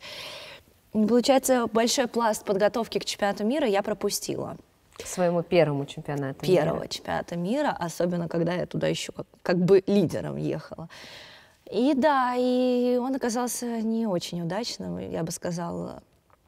Несмотря на то, что я там выигрывала в отдельных видах, многоборье сложилось для меня очень-очень так тяжело, очень болезненно. Я заняла 5-е место в многоборье. Но сложный был опыт, но тогда я удивилась, как отреагировала Ирина Александровна, что сказала, ну, ничего, будем работать. Я такая, да, думала, за такое обычно убивают. Ну, то есть я думала, что все, я не оправдала ожиданий, все такое. Хотя потом, как выяснилось, когда я поехала на чемпионат мира в Пезаро в 2017 году, уже просто как в роли почетного гостя, как олимпийская чемпионка, и когда у девчонок там что-то не получалось и что-то еще, и мне Дима Дунаев тогда сказал, что ну вот и что, вон тогда вот там Оля Капранова там вообще такое-то место заняла, а та-то вообще там, вообще все виды завалила. Я такая, Дима, а где ты был все эти годы вообще? Вы знали, что я супер-гиперответственная. Вы знали, что я постоянно боюсь подвести не себя, а всю свою огромную команду, которая сидит со мной и работает на результат наш. Где вы были-то вообще? Вы если бы сразу сказали, что Рита, что так можно, валят все. Не ты не первая, не ты последняя, не ты одна такая была, есть и будешь. Я бы облегчила эту жизнь вообще в 1000 раз. Ну, естественно, потом, как выяснилось, причины были не в этом, но об этом мы дальше, потому что сложно было оклематься после этого чемпионата мира, потому что, когда я приходила на интервью, я на тот момент, по-моему, стала 3-кратной чемпионкой мира в отдельных видах, 2- или 3-кратной. Да. И когда я приходила после этого мира на интервью, и меня не поздравляли с чемпионством, а мне такие, ну давайте о ваших поражениях поговорим, о ваших там неудачах, которые у вас были, там в многоборье 5-е место. И вот что значит привыкли к золотым медалям, вот что значит привыкли всегда выигрывать, что резонанс и какой-то интерес вызывает уже именно та потеря, неудача или что-то другое. Я тогда очень расстраивалась, очень не знала как-то. Почему-то мне казалось, что никогда такого не будет. Мне казалось, что у нас 1-2 место железно всегда было, и ни в коем случае шаг вправо, шаг влево невозможен вообще. Вот. Но в тот момент меня очень поддержала Ирина Александровна, Амина Василовна. Моя мама тогда была в Киеве, и она тоже боялась как-то подходить к Ирине Александровне, боялась, что ей тоже как-то может достаться за мое не самое лучшее выступление. Но вот да, Ирина Александровна тогда сказала, что ничего, будем работать, девочка перспективная. Но на тот момент первой стала Яна. Да. На тот момент абсолютной чемпионкой мира и самой молодой стала Яна. Мы с ней разделили, по-моему, булавы, еще несколько видов там, вот, в общем-то, тогда я стала 3-кратной. Тогда был очень напряженный чемпионат мира, потому что мы... На мяч булав, да. Да, потому что мы везде ходили с охраной, нам не разрешали пить из открытых бутылок. Мы завтракали, ели с Ириной Александровной, и потом это нам тоже досталось. Та история про сырники, которые нам потом отозвались, когда мы проиграли обе с Яной финал с обручем. Вот. Все это было, сейчас мы это с улыбкой, конечно, вспоминаем, но тогда было вообще не до смеха, вообще. Сложный был, это вот то, что я сейчас до интервью вам говорила, что вроде первый чемпионат мира, а получалось, что кто-то делал, там, Мелитина Станюта, я помню, вроде бы делала обруч мяч утром, а вечером финалы. А у нас получалось, что мы делали вечером, ну, буквально в 5-6 вечера обруч мяч, и финалы начинались буквально через 40 минут, и у нас не было всего целого дня, чтобы как-то передохнуть, выдохнуть, восстановиться, да, и Дима Дунаев тогда, мы смеялись, что он после квалификации собрал вещи уже в машину, я вижу, идет с обручем, я говорю: Дима, а ты куда? Он такой: куда? Домой. Я говорю: Дима, у нас еще финалы вообще-то. Ну, вот так вот весело мы жили, все равно, как бы тяжело бы не было, всегда старались поддерживать друг друга, смеялись. Вот. Но в тот период, да, меня поддержали и дали понять, что не все потеряно, не все закончено, ну вот такой чемпионат мира. Ну, дальше будем работать, главное найти, сделать работу над ошибками. Но для себя ты поняла, что ты не вышла в пик формы на этот. Это я поняла позже, это я поняла не сейчас. Это я... Там была большая совокупность. Почему? Я всегда задавала этот вопрос, почему я никогда не даю воля случаю. То есть, если что-то происходило, я никогда не говорила: ну, просто не мой день. Такого не может быть в спорте. Особенно, когда ты один из лидеров, и на тебе такая ответственность и огромная работа всей команды. И я постоянно искала ответ, почему, но я его нашла не так-то быстро, я скажу, перед самыми Олимпийскими играми. Слава богу, успела, потому что иначе бы сложилось все по-другому. Вот. А в 2013 году забавный случай был нашему хореографу на тот момент, Веронике Борисовне, не дали аккредитацию, и получалось так, что Ирина Александровна вела хореографию нам с Яной вдвоем. Это был вообще, я не знаю, повторялся ли такой случай вообще когда-либо еще, но она вела урок нам хореографии. Повезло ли кому-то так? Да, и она пела. То есть та-та-та-та-та-та-та-та-та-та-та-та-та-та-та-та-та-та. И вот как бы стоит Яна и я. Я, конечно, не самая плохая гимнастка была, но по сравнению со стопами Яны, моя хореография была просто полным ужасом. И Ирина Александровна на чемпионате мира решила, что надо мной-ка заняться, но не потом, а прямо сейчас. И я стояла, выворачивала эти ноги по первой позиции просто уже в отрицательный угол, старалась как только могла, дотягивала стопы, но до такой степени, что на следующий день я просто проснулась от крепатуры. Чемпионат мира, конец сезона, какая крепатура вообще, какая боль в мышцах. Но это случилось, и Нина Константиновна там с миотоками, которые никогда в жизни не делала, и из-за которых я вот сейчас вспоминаю эти ощущения полной неуверенности в себе, полное отсутствие ощущения своего тела, когда ты крутишь поворот в панше и летишь просто как истребитель носом вниз. Это, конечно, очень интересное ощущение, повторение которых я не хочу, естественно, но это было, и ну, это и вот так вот я в тот этот момент объясняю, да, недостатком каких-то физических этих, потому что объем очень был большой. Это соревнования на выносливость. Все чемпионаты мира проходят, во-первых, на психологическую выносливость, ну, как и Олимпийские игры, но только еще на мире нужно сделать там почти, ну, если 12 выходов, то есть если это не постолимпийский, где есть еще команда, личная и отдельные виды, то есть полноценных 12 видов, почти всю неделю ты выступаешь, просто целый марафон. Конечно, это выносливость, как и проверка на выносливость, моральной, так и физической. Вот, так что это было так. 13-й год у вас заканчивается, что стало, если в конце 12-го лидеры ушли, то в 13-м мы знаем 2 лидера сборной России. Рита, таких сформировавшихся, да. Маргарита Мамун и Яна Кудрявцева. Да. То есть вас двое, вы друг друга, можно сказать, и поддерживаете. Хорошо, что не одна, потому что одной, мне кажется, всегда сложнее. Ну да, И конечно. у вас такая внутренняя конкуренция, но при этом вы знаете, что рядом есть, если что, друг плечо. друга мы можем подменить, конечно. Да, да. Но я думала, что страх и ужас чемпионата мира позади, и такое больше не повторится, но потом начался 2014 год, новые программы уже. Вы уже становитесь, под вас пишет, наверное, расписание в Новогорске, вы уже становитесь серьезными. Да, мы выбираем, когда мы можем тренироваться, мы одни на площадке, все подстраивается под нас. Такие серьезные люди. Да, но мы никогда не зазнавались, вроде бы. Все Возможно. было по-доброму всегда. Да, и на подходе был следующий чемпионат Европы. Он уже был личный, только многоборье, только один день, только 4 вида в Баку. И повторяется та же самая ситуация вообще. Ты вроде тренируешься, я снова выиграла этот гран-при, снова. Ну, в 13-м я его выиграла, я в 14-м его выигрываю. Мы потом заметили одну тенденцию, о которой я потом скажу.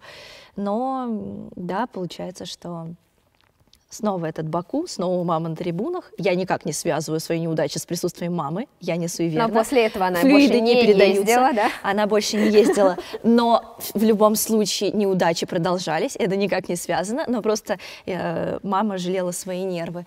Но да, я помню, что я стою с обручем и понимаю, что как бы адреналин берет верх, и я понимаю, что дело не в том, что я сильно боюсь, дело в том, что я вообще не могу контролировать свое тело. Я еще тогда зачем-то пила, тоже это такая некая неосведомленность, я пила гуарану.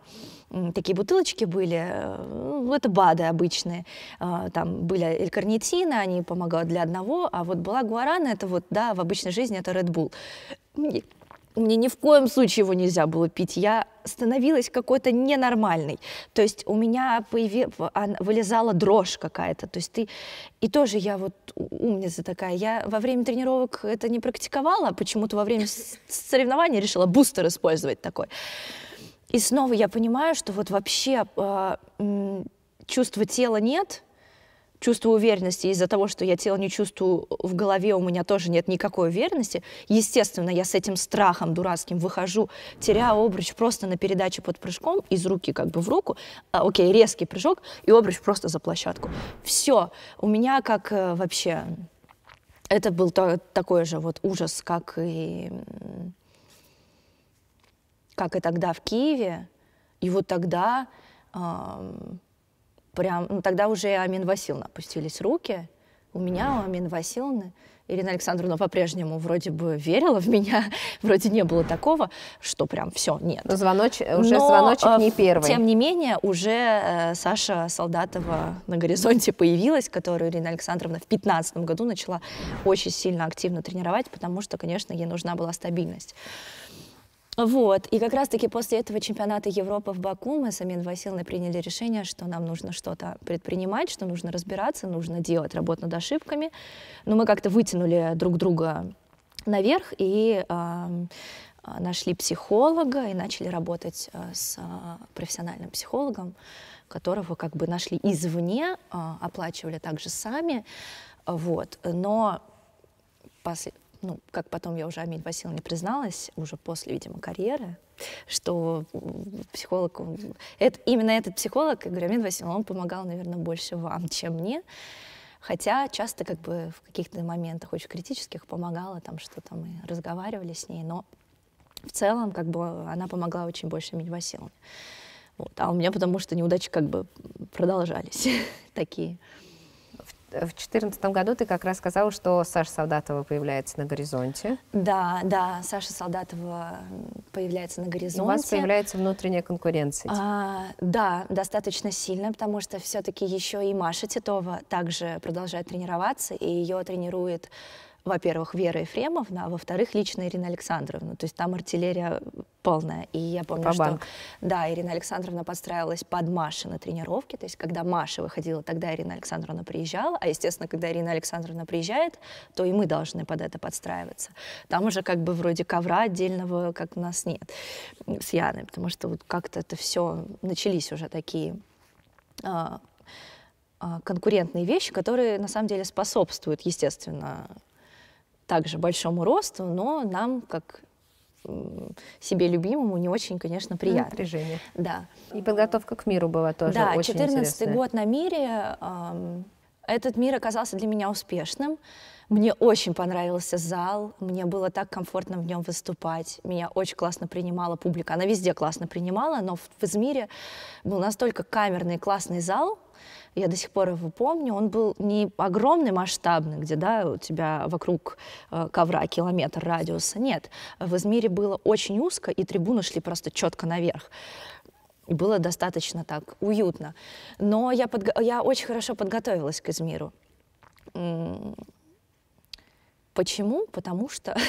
Вот с чем ты связываешь свою ко второму чемпионату мира, при этом это был... Я не знаю, как Татьяна Васильевна связывает, это не связывает, но я, оборачиваясь назад, ну, как бы мне всегда нужны были объяснения. Анализируя все. Да, а аналитик тот еще. То есть я никогда не там, ну, вот тут так вышло, тут там, но тут мой день сложился, там не мой. То есть такого никогда не было. Всегда я анализировала, всегда спрашивала, почему, даже когда хорошо было. То есть...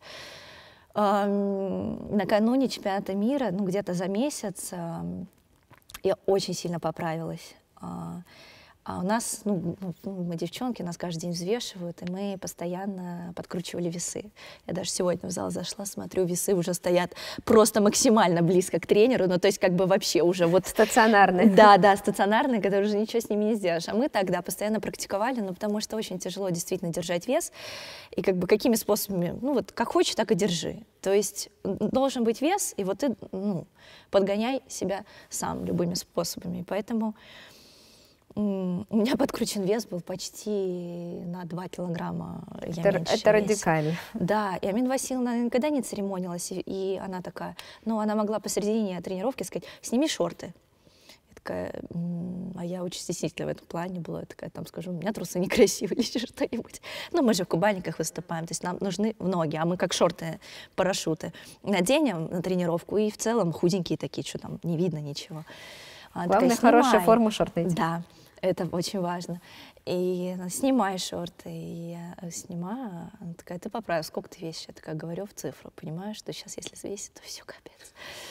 И она идет взвешивать. Она никогда меня в жизни ни разу не взвешивала, никогда. И тут она взвешивает, понимает, что я ее обманула, и уходит, и все. И не приходит в зал вообще, как бы все. И мне там за неделю нужно было скинуть вес не только на 2 килограмма, но еще больше. И получается, что после 2 тренировок я шла в тренажерный зал на беговую дорожку, параллельно выпивав L-карнитинов много. Кто знает, кто им пользуется, знает, каким он действием обладает. И потом еще после этого я шла в баню. И то есть кардио я сделала «Будь здоров». И физику я себе накрутила, натренировала до такой степени. Это были условия Амины Васильевны или как?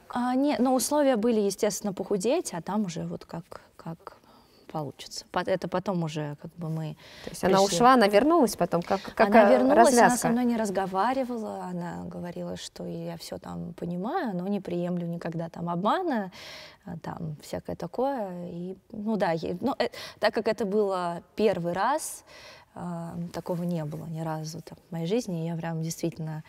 Мне было очень не по себе. Я прям вот до сих пор помню, вот как она мне там, снимай шорты, пошли взвешиваться, сердце стучит, понимаешь, что сейчас будет просто ужас, прям вот ужас. Вот. А уже на тот момент уже с обменом веществ было прямо совсем все плохо. Он был нарушен вообще к чертям. То есть я могла не завтракать, потом еще не обедать, потому что после первой тренировки не очень хочется, ты очень устал, тебе хочется холодного там морса выпить, пойти передохнуть и на тренировку. А вечером на ужин у нас был, до 16-го Олимпийского года, у нас был шведский стол для всех видов спорта один. Будь то наша гимнастика, будь то борьба. И как бы вот такая гора оладьев, и ты думаешь, ну ты котлету съешь и полноценно поешь на такую же сумму калорийности, или ты, пару оладушек со сгущенкой съешь, а потом еще в бане отсидишь. Естественно, отсюда берутся все эти усталостные переломы. Естественно, обмен веществ нарушится, ты не принимаешь никаких вообще... Понятно, можно сникерс съесть и выполнить суточную норму калорийности, а можно как бы это растянуть на правильную, здоровую еду, которую нужно, чтобы была энергия потом и все. Расти все. Да, но, естественно, нам никто этого не объяснял. И вот до часу ночи в бане сидела, там, с девчонками из стрельбы, помню, они уже уйдут, я все сижу, воды я там поддавала, чтобы мне было легче, уже все лампочки там взорвались, мне уже их там поменяли, они снова перестали работать, и вот уже администратор приходит и говорит: Рита, уже хватит сидеть, уже это, а бывало не приходила, я думала, никому я не нужна, мне никто за мной не следит, ну, то есть мало ли, вот как бы плохо стало или еще что-нибудь, ну, в общем, понятно, что это отлично сказалось на моей физической подготовке, потому что, как ни крути, это все-таки баня, изгонка веса, воды, это также большая физическая нагрузка, плюс беговая дорожка, плюс еще работа в зале на ковре. Поэтому, да, я хоть и не делала там, да, нам привычное ОФП, привычные там, да, какие-то вещи, но этим самым я подошла в такой физической форме к этому чемпионату мира, что все 12 выходов, там, по-моему, ну, там были какие-то помарки, но я была вот довольна, и я прям сделала все хорошо. И Амин Васильевич, он насмеялся, типа, ты наконец-то что-то, ничего не уронила, что ли? Случилось что-то? Ну, можешь? Вот, ну да, это на самом деле очень опасная история, потому что молодой вид спорта, период роста, период трансформации, да, переходные вот эти все, переходный возраст, очень-очень сложно, и все всегда думают, что, да, там сборная у нас там, да, все там четко по полочкам, но диетолога у нас как такового и не было. То есть каждому подходило свое, то есть каждый справлялся как мог. Вот. И уже работа с диетологом, мы пришли к ней с Амин Васильевной уже только в конце 2015 года, пока я уже не вышла на чемпионат мира в своей максимальной просто форме. Мне кажется, я сейчас так не вешу, как я весила тогда. Это как раз 15-й год. Да, да. Но про 14-й мы еще не рассказали. Не упомянули творческую составляющую, очень которая, яркую, запоминающуюся. Да, после 2014 года началась подготовка к 80-летию художественной гимнастики в Мариинке, которую мне выпала честь открывать, и вообще все это представление. Я была в роли Айсидоры Дункан. Очень было волнительно, хотя уже 2 чемпионата мира и Европы за спиной. И вроде бы это не соревнование, а Мариинка, и вокруг невероятнейшие декорации. И я в роли Айсидоры Дункан открываю вот это вот шоу и праздник, величайший праздник. Это было очень здорово. Подготовки были грандиозные, но я помню, что в этот момент я очень люблю вот эту внутреннюю кухню, когда все это происходит именно в зале. То есть девочки со всей России приезжают, вы какие-то творческие делаете штуки, какие-то новые костюмы. Сумасшедшие постановщики у вас были. Да, у нас был, я не помню, его звали Дэниел, мы его звали Дэнни, фамилия, он был невероятно известнейшим постановщиком и режиссером, и он один из вообще режиссеров всего этого, и когда меня утвердили на роль, как это звучит, Айсидоры, он такой, он должен был составить танец, вместе с Ириной Борисовной они работали в тандеме, и я помню тогда, он включил музыку и говорит: танцуй.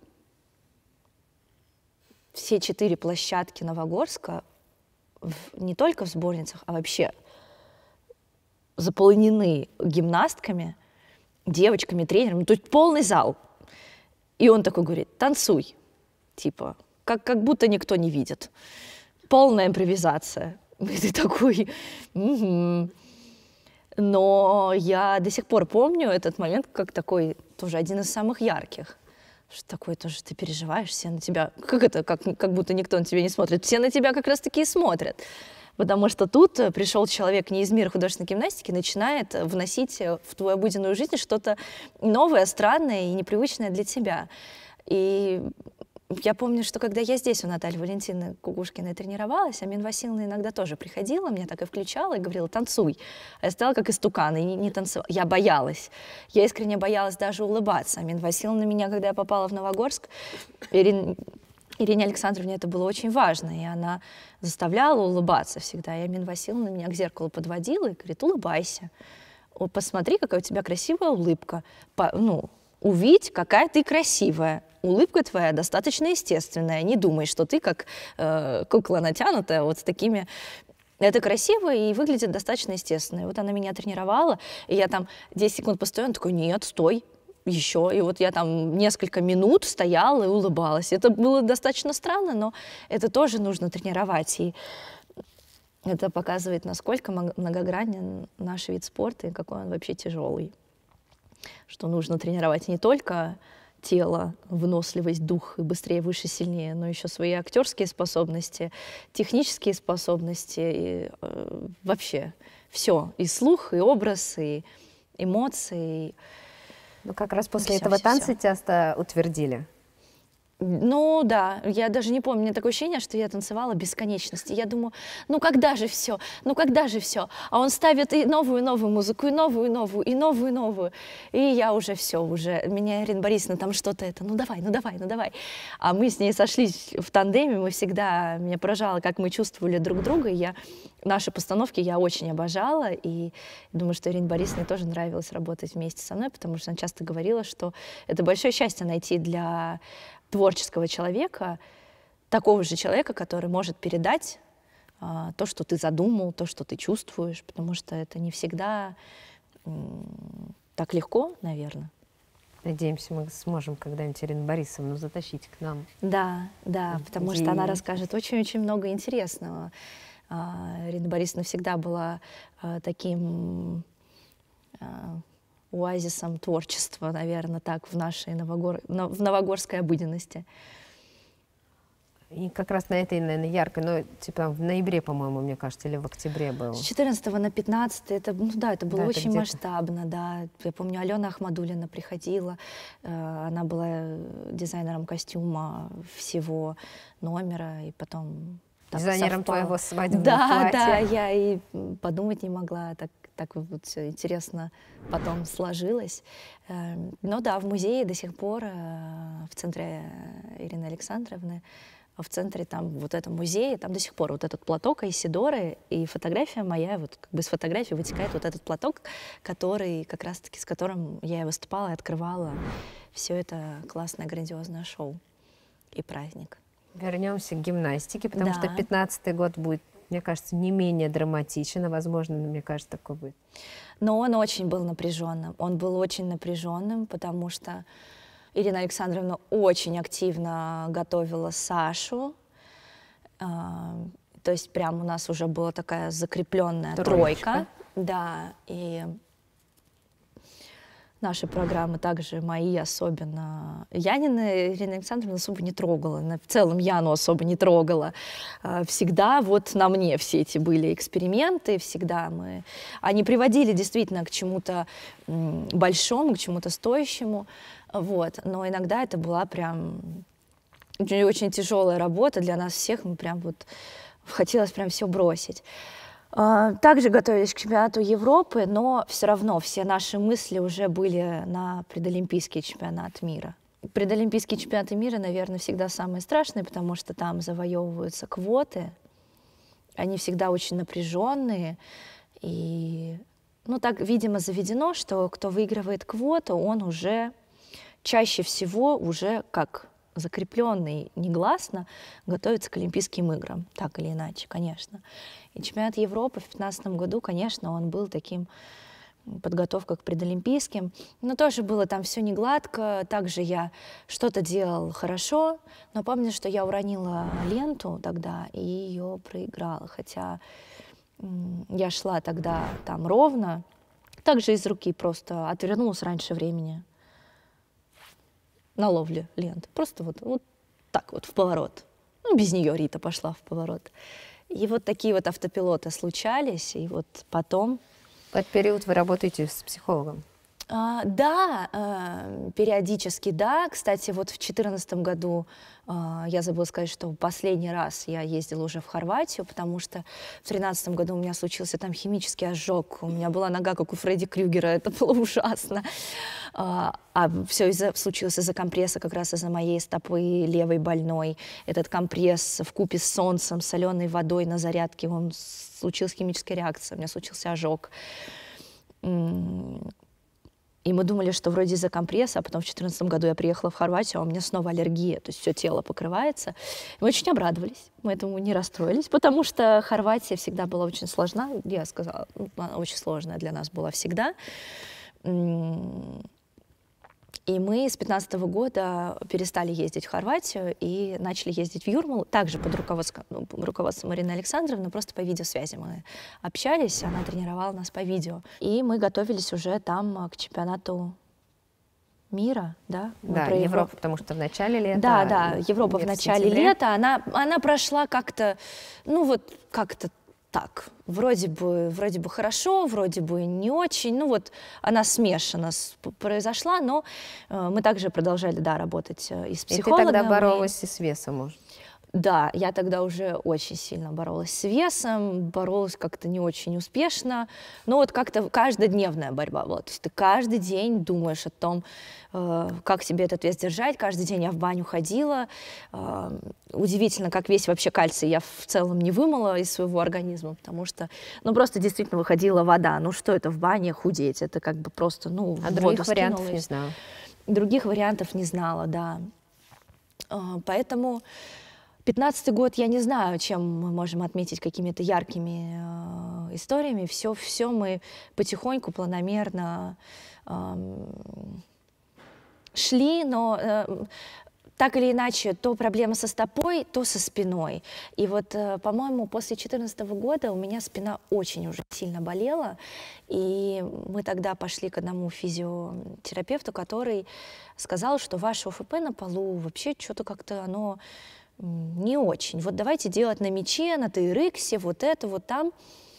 И Мина Васильевна это очень буквально восприняла, и мне прям, ну, вообще запретила делать ОФП на полу. А я думаю, у меня и так физика как бы не очень была, я еще и на полу ОФП не буду делать. И на мяче у меня вот до сих пор вот этот шар, который мне пытались прокалывать много раз, и это все безуспешно, что очень большая нагрузка на руки, а у меня руки слабые были всегда. И еще этот шар, то есть ОФП только на этом воздушном большом шаре. Ты его привезла в Новогорск, получается? Да.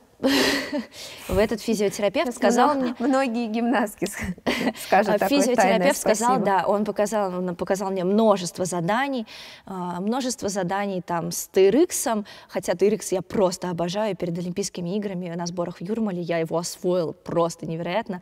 Кстати, мне Инстаграм тогда очень помог, потому что я тогда была подписана на официальную страницу TRX, где квалифицированные физиологи, физиотерапевты, врачи, спортсмены показывали упражнения. Но у меня еще был диск. Ты, если покупаешь сертифицированный TRX, у тебя есть диск со всеми упражнениями на все группы мышц. Там такая огромная книга и огромный диск. И я поняла, что я так круто начала чувствовать свое тело, каждую ту внутреннюю мышцу, которую ты не сможешь на полу прокачать или еще что-то сделать. То есть там ты работаешь со своим весом, да, на этом. Какой ты трендсеттер тоже в художественной гимнастике. Ну, потому что наука-то не стоит на месте вообще-то, и люди изобретают все новые и новые вещи вообще-то. Что-то вообще-то. И мы, ну, конечно, и психологи, и потом уже в дальнейшем и диетологи, и вот TRX, да. Но это, так скажем, все равно вкупе с тем, что было. Вот, и да, с 2015 года появился мяч, и множество фотографий Олега Наумова, Рита с мячом, чемпионат Европы Рита с мячом, чемпионат мира Рита с мячом, то есть даже на чемпионат мира мне привозили мяч, но я на нем расслабляла спину, но также и качала.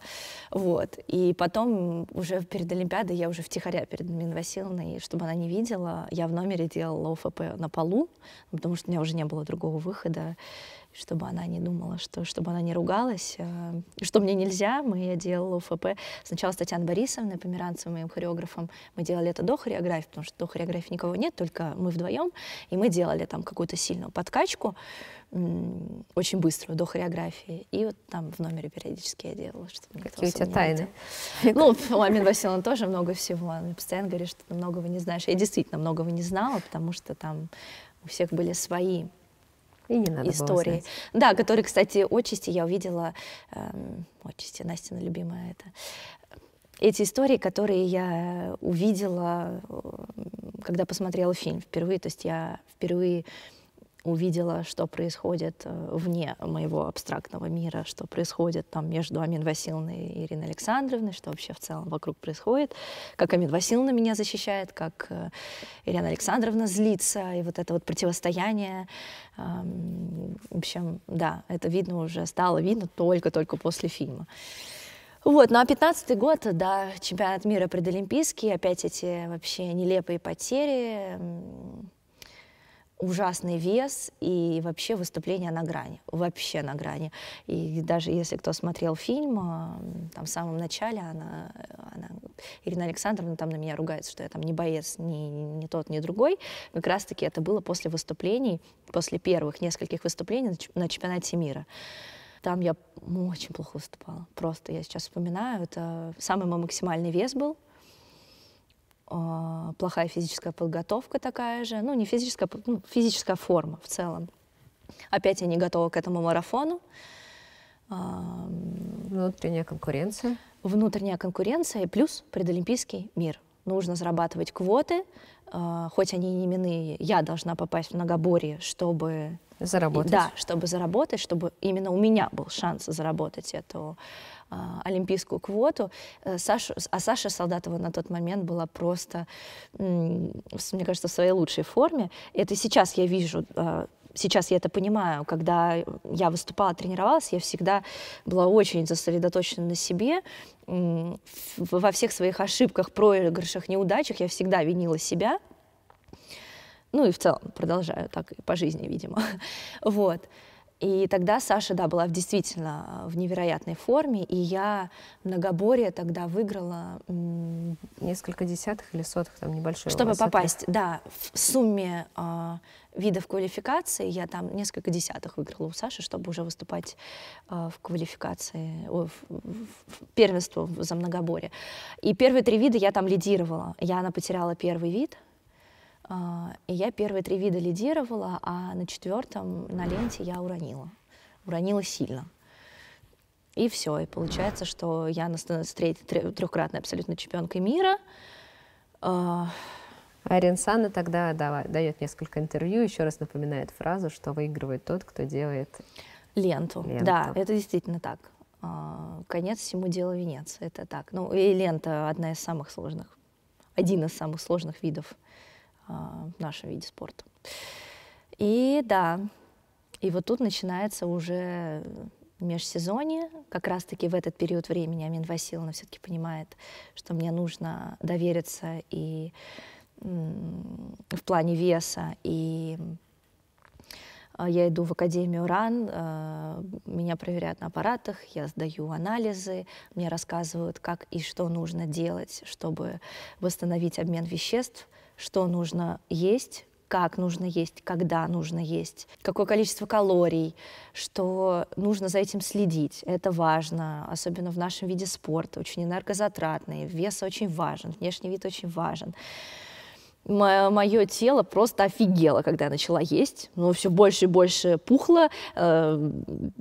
Организм не понимал, недоумевал, он запасал, думая, что я снова сейчас поем, а там начну голодом морить. Да. Опять не позавтраку, опять не пообедаю, опять там поужинаю и схожу в баню.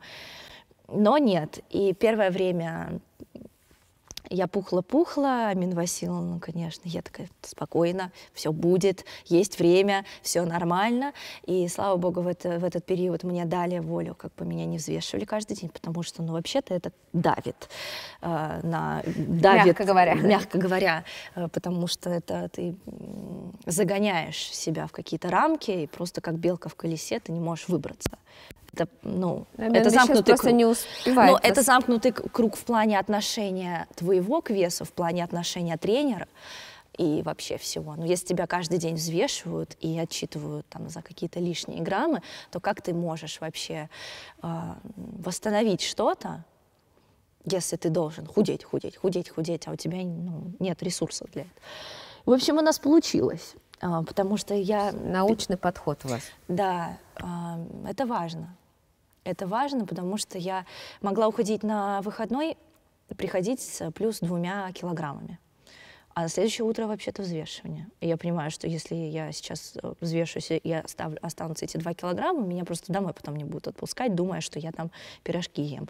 Но я ничего не ела. Просто потому что не было физической нагрузки, и я ела, и вот это вот все. И мне в свой выходной приходилось идти на беговую дорожку, чтобы на следующий день у меня был нормальный вес. И в итоге выходного как такового-то и не получалось. И я очень сильно загонялась, и вот в тот момент я очень рада, что Мила Васильевна, мы как-то вроде бы поняли друг друга, и она дала мне время, и все восстановилось. И как я радовалась, когда я приезжала с выходного, вес мой был в норме, и когда А Мила Васильевна мне сама напоминала: Рита, перекус. Первая тренировка у нас, я там позавтракаю, и там после хореографии, там после завтрака пройдет где-то примерно 3 часа, я должна была перекусить. Я такая, я не хочу. Она такая, нет, перекус. То есть где в это видно, чтобы тренер тебя перекусывать заставлял, чтобы я не забывала. То есть потому что ей позвонили из академии и сказали, что так-то, так-то, так-то, нужно следить, нужно не забывать. И мне такой подход подошел. И это мне очень сильно помогло, потому что к 2016 году и вообще в целом к Олимпийским играм я подошла на самом деле максимально, минимальном весе для меня. Я так весила там в начале 2013 года, особенно именно перед Олимпийскими играми. А получается, вот Олимпийский год, 16-й, да. Ты уже решила одну проблему с весом. Да, но не решила самое главное. Стабильность. Да, а это самое важное. Это самое важное, потому что я понимала, что Олимпийские игры, дай бог повезет, выпадут вообще на твою спортивную карьеру.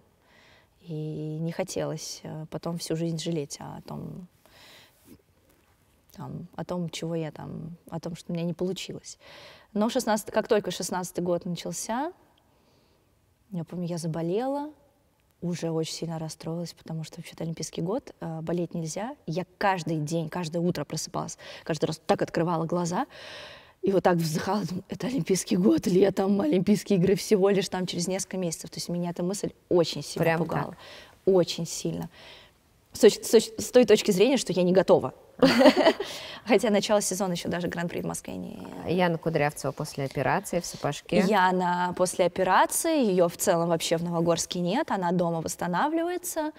Но я как-то об этом не думала, мне все вокруг говорили, что мне нужно от нее абстрагироваться, потому что постоянно... Я была не то, что как зависима от нее, я не знаю, но я помню, что Яна постоянно, там я клубный чемпионат мира выиграю, к примеру, многоборье у нее, и она мне показывала там сообщения от папы, а папа ее очень сильно держал в такой строгости, в узде в такой, потому что он сам олимпийский чемпион. Вот, и я как-то подсознательно то ли жалела ее, то ли как-то я... Не знаю, материнские мои чувства просыпались. Я не знаю, что это было, но мне все, да, сестринские, как-то я ей очень сильно сочувствовала. И как-то в какие-то именно важные моменты я прям, то ли не сдавалась, но как-то, у меня не было вот этой злости и вот этого бороться до конца, чтобы я выиграла. В целом у меня не было такой позиции, да, я должна была выходить сама с собой, бороться сама с собой, чтобы никого не подвести, никакую свою команду, ни страну, ни себя. Вот такая была моя позиция, и, как я сказала, я винила там в каких-то неудачах и в проигрышах саму себя. Винила всегда. Вот. И тут мне все вокруг говорят, что сосредоточиться надо на себе, с Яной там жить не надо, ты на нее отвлекаешься, у вас вообще разные, ну не то что характеры, у вас разные вообще, вы разные. У вас разные режимы работы, у вас разные характеры, разные подходы. Там одно, тут другое. Ты там ее жалеешь подсознательно, хотя думаю, почему это может влиять. Ну, в общем, а мне всегда одной было спокойненько, и я вот как-то в Новогорске так стала таким отшельником, который просто вижу цель, иду к ней, которая... Все, мы уже почти что не ездили на выходные домой. Все свободное время только на восстановление, на лечение, на какие-то доработки. То есть все, режим робота был активирован. Вот. Но очень важный был момент, потому что я все-таки еще не поняла, почему у меня были так или иначе все эти неудачи и потери. И очень важный для меня старт тогда оказался в Пезаро. Пропустила. Я пропустила гран-при в Москве. Первое, ты сказала, что у тебя будет как... Да, я впервые его проиграла вообще, потому что я всегда его выигрывала. Почему-то обычно гран-при в Москве — это первый старт сезона, у тебя еще сырые программы, ты не обязан выступать идеально чисто.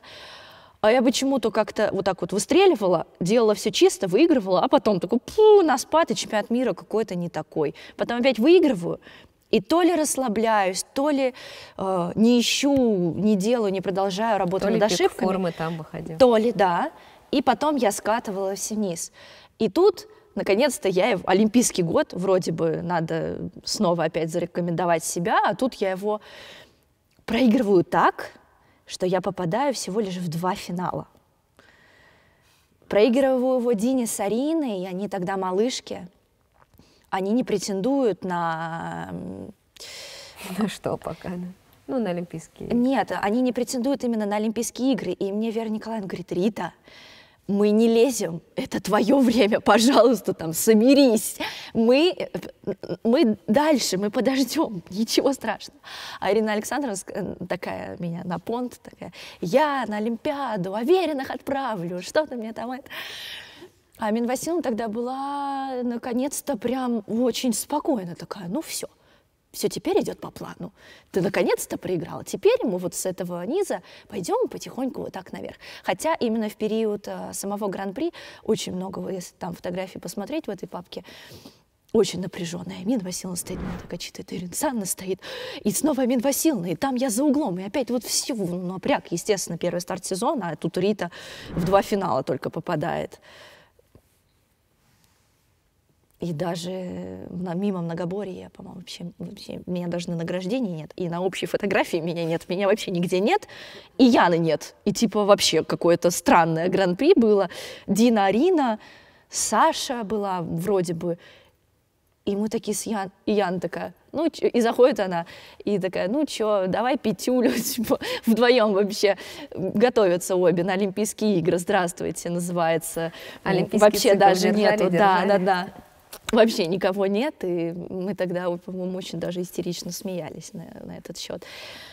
Но, в общем, вроде бы как бы шло ничего нормально, потом Пезаро случается через там несколько стартов после Гран-при, и Яна выходит на первый свой старт после восстановления, после операции, и выигрывает его, и я снова теряю. Но так как Яна выигрывает, и так как она была там еще слаба слишком, она снимается с финалов. Ну, то есть просто она снялась в силу там своего... Чтобы не нагружать лишний раз нагружать, да. И получается, что я выступаю как лидер в финалах, и делаю упражнения с лентой, и делаю последний отбив ленты, это уже олимпийская же программа, делаю отбив ленты, беру кончик, бегу, чтобы упасть, и отпускаю кончик. То есть как бы... И проигрываю финал Ане Резидиновой. Зачем? И вот тогда, вот тогда Ирина Александровна обрушилась на меня. Просто обрушилась. Это было вообще... Но это было настолько нелепо, настолько тупо, настолько... Но я это объясняю, значит, нужно было. Но все эти неудачи, да, я мало сейчас, да, там рассказала о каких-то, да, там успехах. Я сакцентировала внимание на череду неудач в 13-м, в 14-м, в 15-м. В 15-м на предолимпийском мире я также, да, ловля с колен просто за площадку, там это, туда, сюда. Какие-то вообще нелепые истории были, которые...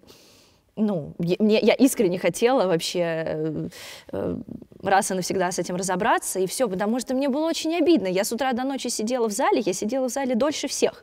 Я уходила самая последняя, потом еще ушла в тренажерный зал в пустой. И, естественно, мне было обидно, почему я работаю, а нифига не получается. Естественно, это было сложно. И, в общем, это Пезаро, Амина Васильевна и Ирина Борисовна так садятся после соревнований. Они просто готовы меня были убить, я думаю. И такие: Рита, что делать дальше-то? И вот тогда вроде бы очевидные вопросы, вроде бы очевидная такая ситуация. Ну, вот именно тогда я прозрела в том, что в смысле, вы не знаете, что делать дальше? А я вообще-то типа вам верила, я вам доверялась, я думала, вы знаете. А в смысле, если вы не знаете, то кто знает? И только тогда я поняла, что класс, 4 месяца там примерно до Олимпиады, я только тогда поняла, что все-таки надо брать все в свои руки. Просто с детства самого девочка-отличница, Рита, слушай учителя, выполняй, что он тебе говорит, вот прилежная ученица. И я всегда думала, что ты будешь слушать тренера, и если выполняешь все, что он говорит, значит, ты приходишь к этому. Но так не работает. Нужно самому подключаться, не плыть по течению, и когда ты уже профессиональный спортсмен, нужно как бы самому находить варианты выходов и решений, потому что ты сам знаешь, ну, никто лучше тебя не знает, никто лучше не поймет, что вообще произошло. И когда они вот такие сели, я сначала вообще, у меня как упал камень с души, в плохом смысле этого слова, что в смысле? Вы не знаете? Это же Олимпийский год. Ну, значит, мне нужно действительно брать все в свои руки и искать выход. И я помню, Амина Васильевна тогда, я ей, по-моему, ездила, ну, такое какое-то смутное, как будто во сне, потому что мне яркие сны снятся, и мне действительно иногда смешивается реальность со снами, что было в действительности, что нет, но я ездила к психологу, вот тогда я съездила к психологу в ЦСКА, к фигуристам. И вот тут я увидела настоящего психолога, который дает тебе задание, и ты должен, как ты тренируешь свое тело, так ты и тренируешь свой разум, свое спокойствие, свою концентрацию. Это мы не привыкли это делать. Мы там привыкли чем-то там другим заниматься, там успокаивать себя. Понятно, в зале это одно, да, там физические тренировки, но оказывается, кто выигрывает на Олимпийских играх? Ну, не бывают же просто залетные пташки. На Олимпийские игры приезжают самые сильные спортсмены планеты. Но кто-то же ведь, у кого-то не получается, и кто-то проигрывает. Хотя все работали просто огромное количество времени. И вот как раз-таки на Олимпийских играх и играет фактор, не знаю, психологии, моральной, психологической подготовленности. Твоей холодной головы, и дрогнешь ты или не дрогнешь. Вот так, наверное. И когда я приехала туда, к психологу, когда он мне начал давать всякие задания, говорить а вы это тренировали, и я понимаю, что мы вообще ничего не тренировали в эту сторону. Ни концентрацию, ни внимание, ничего. Это тоже мне очень сильно помогло. Потом какая-то литература, какие-то книги. Меня поддерживали люди со всего мира. Мне, я помню, мне писала Наташа Годунко: Рита, посмотри вот этот фильм, он тебе поможет, он мне помог когда-то тогда. Там. Елена Юрьевна Нефёдова, вроде бы, да, там она тренирует, она наш тренер, да, наш заслуженный тренер, но она на тот момент тренировала ENG. Все равно она помогала и до ночи сидела уже на предолимпийских сборах в Бразилии со мной, чтобы там я выполнила тот или иной элемент просто безукоризненно. Мне помогало очень-очень много людей, меня поддерживало очень много тренеров, судей. И я видела, что все уже хотят, ну, сделай ты, наконец-то, сделай. Но потому что было, конечно, обидно, когда там к тебе подходят на интервью и говорят, ну что, когда уже ронять перестанете, уже когда вы будете своих фанатов и поклонников уже нервировать перестанете. И я такая, такого еще интервью меня не брали. Хороший вопрос. Да. И, в общем-то, вот эти месяцы перед Олимпийскими играми... Ты работала с психологом с этим? Нет, я работала сама, и в какой-то момент, когда я читала какие-то в перерывах книги я искала всякие литературу по психологии. Да, тебе подсказал, что с этим что надо нужно работать. Да. Он давал мне какие-то задания, он мне подсказал какую-то литературу, которую нужно прочесть. И я летела в самолете и понимаю, что я читаю эту книгу и думаю о своем, а вообще в каком тяжелом сейчас я положении, и вообще, что очень грустная у меня была голова, очень. И семейные обстоятельства, я очень много думала о папе, и я просто не понимала, как мне все это вывести. Я просто не понимала, еще когда тренеры тебе говорят, что делать-то дальше мы будем. И мы очень тогда долго сидели в Израиле на сборах, потом также был чемпионат Европы в Израиле, предолимпийский, а он тоже очень важный, потому что кто его выигрывает, то есть кто его выигрывает, как правило, выигрывает и Олимпийские игры. Вот, и я летела в самолете в этот, по-моему, Израиль, и понимаю, что я думаю о бренности своего бытия, и понимаю, что я прочитала уже не знаю сколько десятков страниц, ну не с десятков, несколько страниц, и понимаю, что я вроде бы прочитала, а не понимаю, о чем я прочитала, то есть это мимо. И тогда до меня дошло, это как одна из тоже, как бы, мысли, которые до меня тогда дошли, что у меня же также в упражнении, то есть я отключаюсь, а потом, очнувшись, вижу, что у меня обруч за площадкой. То есть ты не понимаешь, в какой момент это происходит, ты просто где-то. И я поняла, что для меня автопилот не работает, что мне нужно тренировать именно концентрацию, но это все так же вкупе с физической формой. И забегая вперед, Ирина Борисовна Зиновка всегда говорила нам: Рита, тебе надо делать больше прогонов, Рита, тебе надо делать больше прогонов перед выступлением. Ну, потому что на тренировках у меня все получалось, потом я приезжаю на соревнования, а у меня не получается. Оказывается, я просто себя жалела, там 1-2 прогона делала перед выступлением, и как бы выходила, естественно, вообще никакая. И Амина Васильевна все время говорила, что ты спишь, и меня всегда это раздражало. И, в общем, и Ирина Борисовна мне постоянно об этом говорила. Нужно делать больше прогонов. И, наконец-то, я сделала больше прогонов уже на Олимпийских играх. Уже как раз-таки, когда ты доводишь себя до состояния, когда открывается второе дыхание. То есть когда это твой вариант был? Да. Когда открывается второе дыхание, и когда ты все уже, тебе уже все равно на страх, его уже нет. Ты просто его выбил из тела, тело уже настолько разгоряченное и вроде бы уже уставшее, что ты такой, тебе все легко дается. Это как пластилин поначалу, он холодный, он плохо мнется, он плохо реагирует на все, но потом зато ты прям классный. Ты можешь контролировать все, у тебя ясный разум, ты чувствуешь каждую часть своего тела, ты можешь все контролировать, и ты именно в сознании. Ты... Здесь. Да, ты, понятно, автопилот, да, понятно, что мышцы все помнят, ты все делаешь, ты это отрабатываешь миллиарды раз на тренировках, но мне нельзя было ни в коем случае отключаться. И я это поняла уже, когда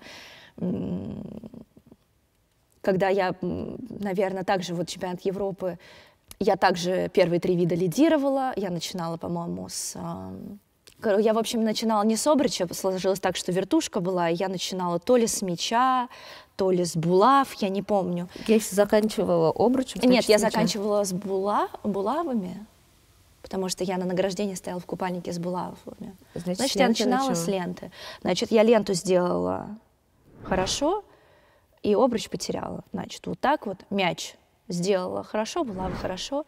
И в итоге также я вторая, Яна выигрывает, и все. И потом мы начинаем практиковать огромное количество прогонов. Прям огромное. И я помню, что тогда Амина Васильевна заболела, на подмогу пришла Женя Канаева, и она просто меня подряд 2, подряд 3, чистые, чистые, чистые. Меняешь вид, на попе не сидишь, берешь. Обруч сделала, мяч берешь, встаешь заново. Это уже подготовка к Рио. Это уже подготовка была к финальному Кубку мира в Баку. И после него через день мы уезжали в Бразилию на предолимпийские сборы на 2 недели, и уже Рио. Все, то есть прям вообще все. И я помню, что, да, мы с Женей, это уже лето было, после Европы, и мы с Женей делали прогоны. После Европы, да, была Юрмала, какой-то период выдоха, вдоха, эти тайрыксы, все дела, тренировки. Как раз оттуда самый яркий этот момент, что мы с тобой в одной лодке. Одно только знаю, что мы с тобой в одной Команде. или в одной лодке. Да. Я тебе всегда говорю, ты не бросаешь меня, а я не бросаю тебя. Мы с тобой в одной лодке. Это было перед чемпионатом Европы. Мы тогда сидели на сборах в Израиле, да, и Марта тогда очень много снимала, потому что у всех был напряженный момент, да. Очень сложные были тренировки с Ириной Александровной, потому что на тот момент в Израиле Яны не было почему-то на этих сборах. Она позже, видимо, приехала, она тренировалась в Москве, и все внимание доставалось мне и групповому упражнению. И вот мы сидели с утра до вечера, но все равно продолжало не получаться. Причем на Европе я потеряла такую, я перед выходом делала потерю, естественно. Нельзя делать перед выходом потерю. Ты дрогнешь потом на выступлении, и так и случилось. Я делаю бросок, ногой не ловлю, потому что я испугалась, я перед выходом 30 раз потеряла, конечно, я потеряю сейчас. И мне Ирина Александровна перед выходом сказала, не лови ногой, войди, сделай там элемент. Я не сделала, я сделала, и то ли я засомневалась, делать, не делать, и в последний момент все вылетело, окей. Ну и да, и все, подготовка перед Олимпиадой. Женя мне очень сильно помогает, говорит, тебе нужно делать прогоны. И я вошла в такой кураж, что я могла делать подряд по 3-4 прогона, чуть ли не 5. Я тогда помню, Яна сидела на соседней площадке, и потом такая, Рита, ты столько прогонов делаешь? А я сама от себя не ожидала, то есть казалось, что ты думаешь, я сейчас устану. Оказывается, чем больше делаешь, ты все больше и больше нарабатываешь физику. Мне это очень помогло. Амина Васильевна пришла с болезни, удивилась, говорит, у тебя даже стопы тянутся. И это у тебя делается, и то у тебя делается. Говорю, вот видите? Да, вот это вообще. Вот, и да, получается, что в Баку я выступила хорошо, я почти выиграла все виды. Это было удивительно, это было приятно. Это был заключительный старт перед Олимпиадой. Да, и я поняла, что мне было важно выступить там хорошо, чтобы, все, это заключительный, все, больше нет. И если бы я тоже там не очень выступила, была бы доля какая-то сомнения уже в Бразилии. Мне было важно выступить в Баку хорошо. Мы приезжаем с Баку один день, на следующий день улетаем в Рио, прилетаем с пересадками, точнее, в Рио приземляемся, пересаживаемся, летим в Сан-Паулу, едем из Сан-Паула в наш город Апаресида, где садимся на сборы на 2 недели. С самолета мы сразу же идем на тренировку, естественно, и вечером у меня начинается жуткая рвота, поднимается температура в 39. Я такая, здравствуйте, приехали. Саша Солдатова была тогда запасной, и она прилетела с вами. Да, Саша Солдатова была тогда запасной, она тренировалась, да, то есть она жила вместе с нами, и то есть принимала участие во всех сборах, она Вячеславовна была, и все были. Вот, а чуть меньше 3 недель до именно нашего выступления, через 5 дней открытия Олимпийских игр, у меня температура. Приехали, все на панике. Первый день лучше не становится, второй день лучше не становится, третий день лучше не становится. И мы принимаем решение ехать в Сан-Паулу, в больницу. Но принимаем его где-то вообще в ночи. Вы ехать это кто? 3 часа. Ирина Александровна, Медвасиловна и наш главный врач Андрей Абрамов на тот момент. Вот, и почему, ну, получается, в ночи, ну, потому что рвота не прекращалась, температура не падала. И потом, как мы выяснили, это было много кто был в Баку. То ли была какая-то кишечная палочка, то ли что это было, вообще это был какой-то вирус.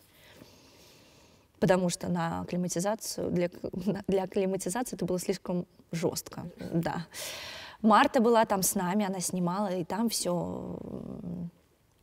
Но мы не пустили ее туда, в больницу, потому что мы не понимали вообще, что происходит. И, ну, я была в ужасном состоянии. 3 часа нужно было ехать до этой больницы. Мы приехали в ночи, я была там под капельницами. Меня потом отпустили. И на тот момент Амина Васильевна приняла такое решение, не сказав никому. Больница была в Сан-Паулу, а в этот момент Саша был мой будущий муж в Сан-Паулу, также на сборах. И она приняла решение такое, что... Ну, Саша также приехал в больницу ночью ко мне, чтобы побыть со мной. И она такая: забирай ее скорей, завтра привезешь, приедет сама. И...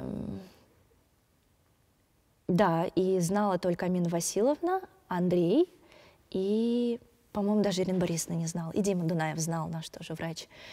Ирина Борисовна тоже не знала, она все порывалась ко мне в комнату узнать, как у меня дела, а Амина Васильевна ее: не сейчас, она спит, не сейчас. Ну, потому что, видимо, не хотела подвергать ее. Ну, мало ли Ирина Александровна знает, там был бы ужас.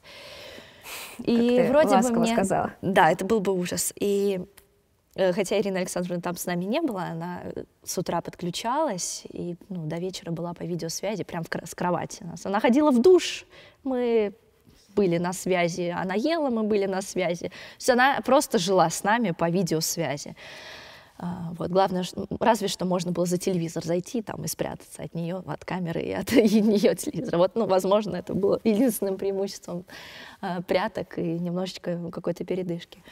Но, в общем, мне стало легче только вот спустя где-то неделю, и я вышла в зал в день открытия Олимпийских игр. Это было где-то 4-5 августа, где-то так примерно.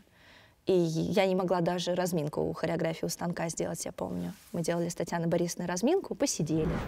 Плие — посидели. Батман-тандю комбинацию — посидим. Ну, ЖТ, может, с ронтажом партер мы сделаем вместе. И потом опять посидим, потому что нету сил.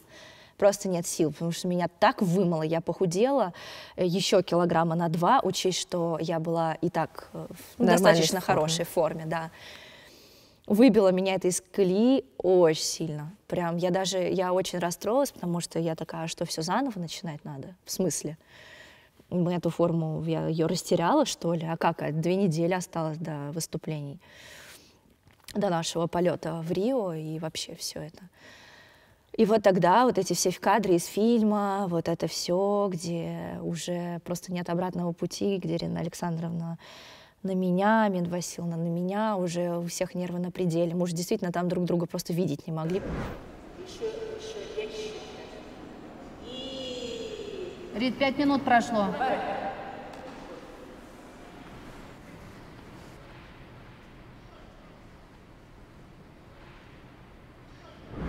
Но ты понимала, что тебя могли заменить или нет? Вначале понимала, конечно, потому что, ну, я была в ужасной форме. Я действительно не могла от начала до конца хореографию простоять на ногах. Я не могла сделать там 2-3 комбинации вместе. Там, ну, я просто падала, то есть у меня вот так вот бум, и все.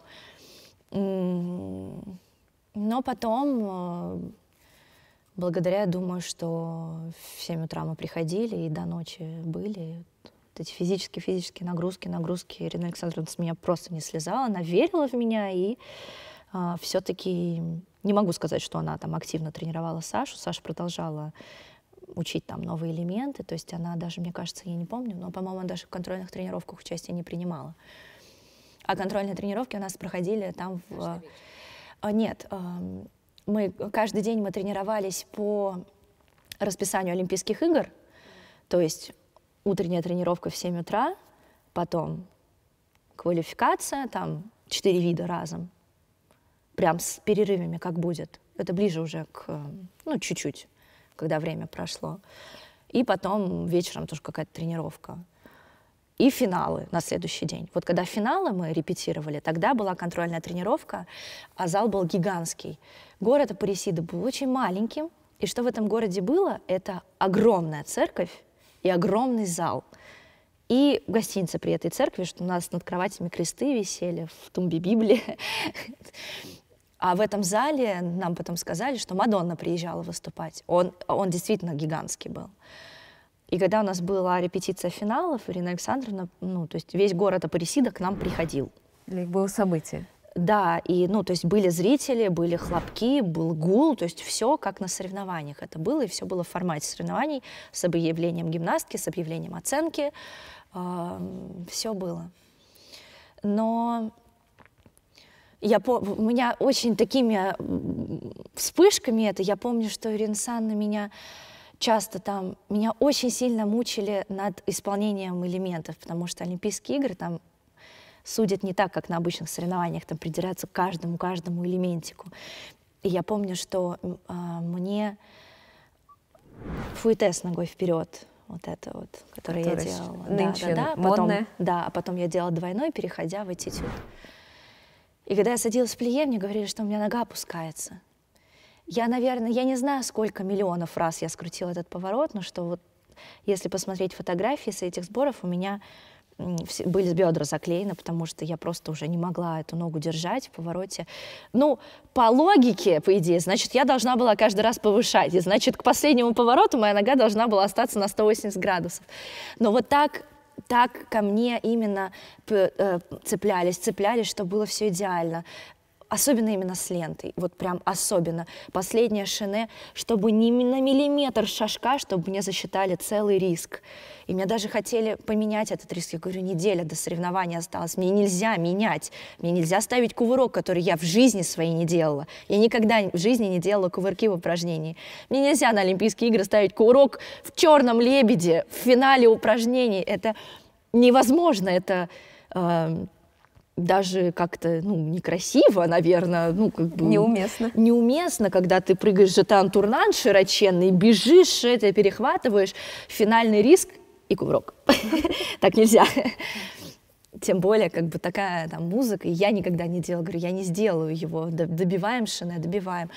И там какой-нибудь элемент фуэте я не сделаю, там Ирина Александровна выключает мне музыку, а я продолжаю без музыки до конца упражнения. Она мне опять в середине выключает, и я продолжаю без музыки до конца, потому что мне нужно было, как я считала, мне нужно было набирать количество прогонов, чтобы я делала и набирала физику этого. Но это все и они все молчат и ждут, пока Рита закончит без музыки. Но это все было через веру в тебя, то есть тебя не обостряли ваши отношения там с Сашей, например, говорили, или ты, или Саша? Нет, Ирина Александровна уже предпринимала все меры, она говорила, да, я отправлю Солдатову, она принимала психологические меры, говорила, что обосрешься на Олимпиаде, будешь кепочкой лицо прикроешь, будешь, когда всех будут на Олимпиаде в аэропорту встречать, ты будешь через черный вход выходить, чтобы тебя никто не увидел, чтобы тебе стыдно не было. А для меня это был самый большой страх. То есть я знала, что такое поражение как раз-таки, поэтому я и говорю, что весь тот опыт, который был пройден, все эти сложные соревнования, все эти сложные, все эти потери, все эти не просто потери, а на чемпионатах Европы и мира, они так просто бесследно не прошли. Я понимала, насколько это больно, насколько это сложно, и насколько я не хочу этого повторения. И я старалась сделать все, чтобы этого не случилось на Олимпийских играх, вот и все. Потому что я знала, как это больно, я знала, каково опускаться на это самое дно, и мне этого не хотелось.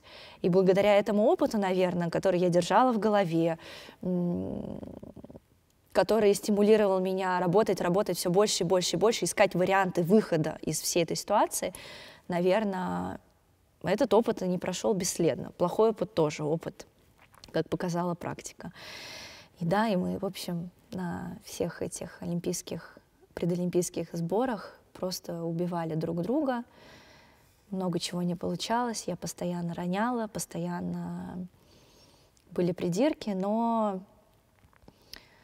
я помню день, когда Аля Мустафина стала олимпийской чемпионкой. Меня это так вдохновило, меня так это зарядило. я подсознание думаю, вот бы и мне так. Ну что нам надо делать? Ой, и что я только не делала, и всякие, да, и ОФП в номере, и да, мы с утра до ночи тренировались в зале, и я пыталась тренировать свою психологическую выносливость, и тренировала свою концентрацию, и пыталась, я прочитала, что можно, это, ну, тоже ты берешь какие-то вещи из медитации, хотя тогда, как и медитации, что вообще, какой-то буддист дзен, вообще я не про это, мы тут вообще-то серьезными вещами занимаемся, вот, но оказывается, 1,5 минуты ни о чем не думать, это очень сложно, сосредотачиваясь только на секундной стрелке. Я тренировала свое дыхание, пытаясь с каждым днем все больше и больше задерживать свое дыхание, потому что это тоже важно и нужно уметь и правильно дышать во время упражнения, потому что это же кислород и в мышцы, и все это. И с каждым, я прям записывала, я вела дневник задержки своего дыхания, и я замечала прогресс, то есть я там с каждым днем все, увеличивала время, и это мне помогало также для моей выносливости, вот и все. То есть я делала из себя такого универсального солдата, который тренирует со всех сторон, потому что я просто боялась допустить что-либо не то на Олимпийских играх. И уже когда прям вот нам оставалось вообще несколько дней до отъезда, Амин Васильевна, она уже не знала, как мне помочь, она мне сказала такую фразу, которую я помню до сих пор, и я прям помню вот сейчас, как я стою на ковре, она передо мной, и там такой стол был, как он, полусудейский такой, она за ним сидит и говорит: Рит, я на Олимпийских играх была 4-й, и я помню этот день как худший день в моей жизни. И я не хочу, чтобы это было, чтобы так же было и у тебя. Я хочу, чтобы ты сделала сейчас все для того, чтобы ты этот день вспоминала как лучший день в своей жизни. Ой, я тогда расплакалась, мне так это засело. Я действительно об этом думала. Действительно, самый большой страх был не то, что я проиграю, а то, что я именно не сделаю что-то, буду всю жизнь там винить себя, потому что я знаю, как это больно, я знаю, как это плохо, я знаю. Ладно, на чемпионатах Европы и мира у меня была возможность это как-то исправить, но на Олимпиаде я уже этого не сделала. Я держала у себя это в голове. И я думаю, что как раз-таки в этом была моя сила, в отличие как раз-таки от Яны, которая привыкла побеждать, даже когда она теряет. И как раз-таки у Яны случилась такая же потеря нелепая, как у меня на чемпионатах мира. Как раз я таки, не мне судить, но да, была стопа, было все. И, в общем, у Яны случилось то же самое, что у меня было на мире там, или на Европе. Но на Олимпийских играх, да, я когда закончила, когда мы выступили с упражнением с лентой, я смотрела всех дальше. Я смотрела всех дальше, потому что по регламенту все, я не имела права заходить на разминочную арену. Я садилась на стул, и все. То есть уже Амин Васильевна принесла мне костюм, аккредитацию, все. Я вот смотрела все Олимпийские игры. Но я перепрыгнула сильно. Но в целом там было уже все понятно, что да, мы дотренировались, хотя и последние тренировки не были самыми идеальными на предолимпийских сборах. Мы прилетели в Рио, но в целом я уже была настолько там такая спокойная. Там ждал меня Саша. Ну это да, это отдельная история. Саша отвыступался, и он меня ждал. Получилось уговорить Олимпийский комитет остаться, потому что все пловцы уже улетели. Но олимпийцы имеют право оставаться вплоть от начала до конца. Просто это идет уже последнее слово за федерацией там, и Олимпийским комитетом, кто привозит именно твоей страны. В общем, он остался, и когда я приехала в Рио, я была очень спокойна. настолько спокойно, что мне уже было даже страшно. И Настя Близнюк ко мне заходила, когда в комнату накануне квалификации, накануне выступления, я прям, как вчера помню, что я говорю: Настя, я вообще не боюсь.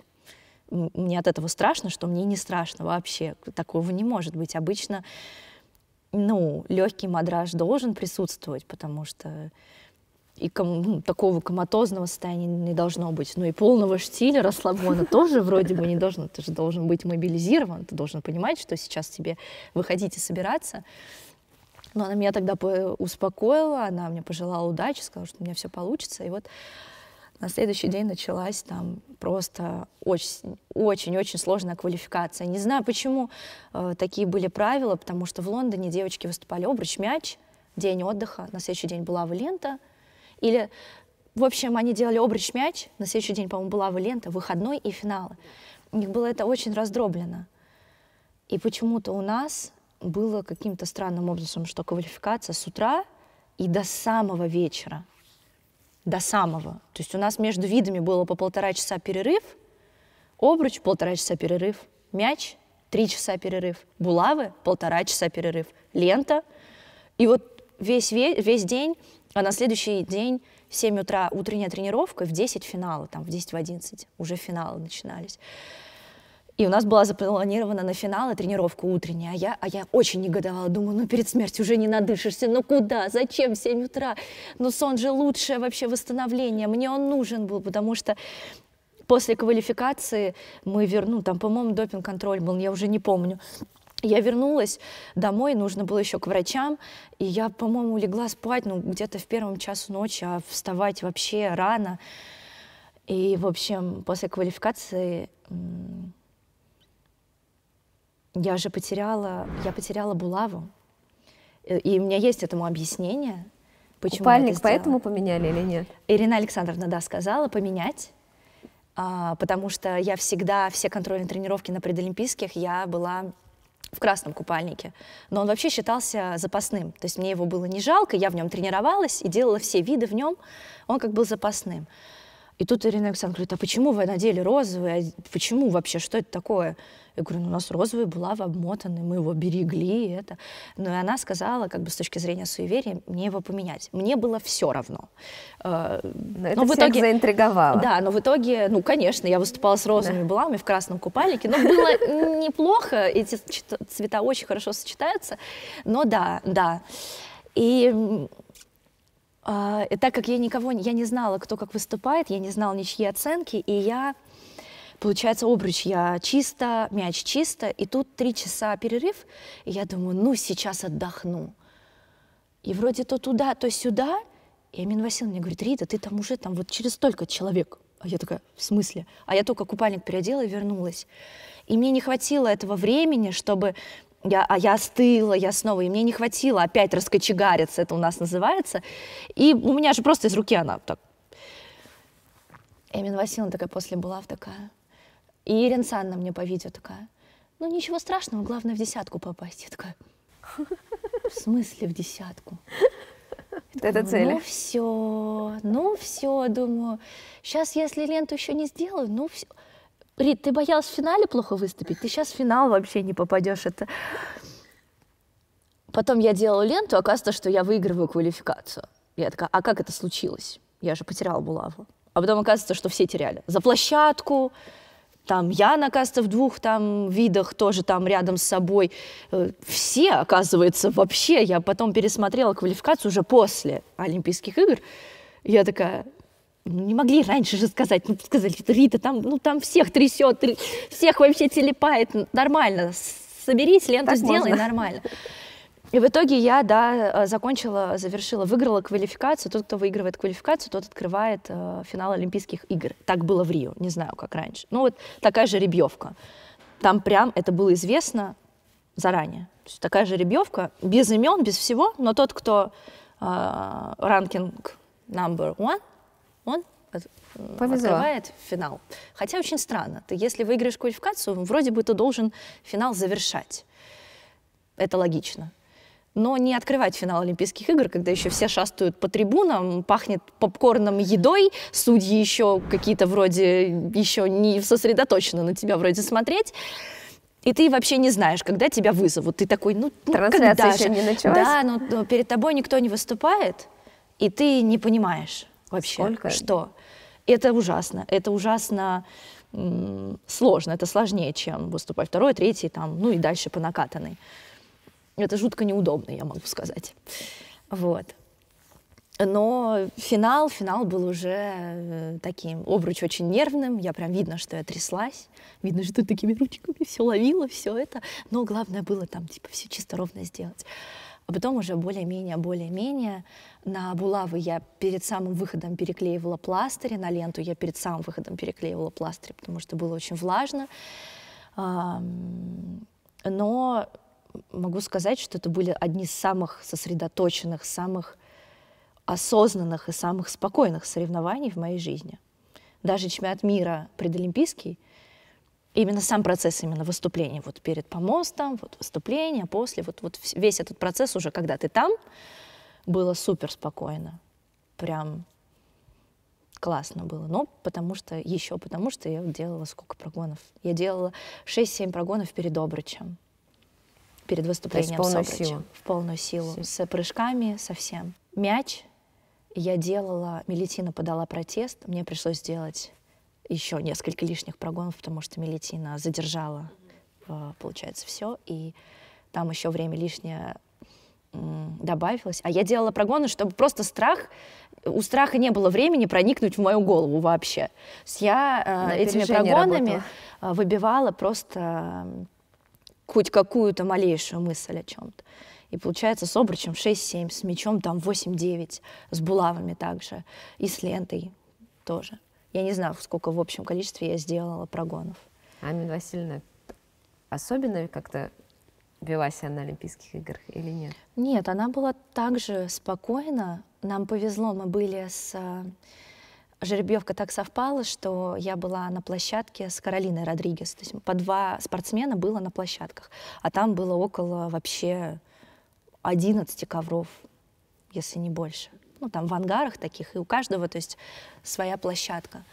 А тренер Каролина Родригес всегда за нас болела, и она всегда нас поддерживала, и так получилось, что вот мы вместе и на финале были. И было, ну, прям очень спокойно, все четко мы выполняли. Я заканчиваю обруч, мне выносят купальник, я там за минуту его переодеваю, выхожу, минуту сижу, продолжаю прогоны, все было четко. А мне это было очень важно, то есть я не люблю никакого отклонения от плана и не люблю вот этих вот импровизаций вообще. И я не знала никакие оценки, я не помню вообще свои оценки, я не знала, кому какие ставят, я не знала, кто как выступает, потому что у меня был четкий свой план, я делаю прогоны, я не думаю, прогоны поменяла, вот так вот, все. Мне даже когда оценку там ставят, я уже там четко быстро, все, мне выносят там купальник, я сразу же там в ближайшем там раздевалке переодевалась и шла. Это было прям настолько четко сработано, и я даже перед выходом, я просто как робот, прыжочки на прямых ногах, полупальцы встала, в полотенце поговорила, все, пошла. Арина Александровна все время с вами была на связи? Да, но не до такой степени, как сейчас в Токио с Аришей и Диной, до такой степени, что она была в наушнике, и девочки делали с ней прогоны в наушниках, не до такой. Прогресс тогда еще до этого не дошел. У нас были проводные наушники. И чтобы мешало вам, да, делать прогоны в этот момент? Да. И... Ну да, постоянно, но у нее было миллиард экранов, выступления, экран с групповичками, экран с Яной, потому что Яна была на другой площадке, и экран со мной.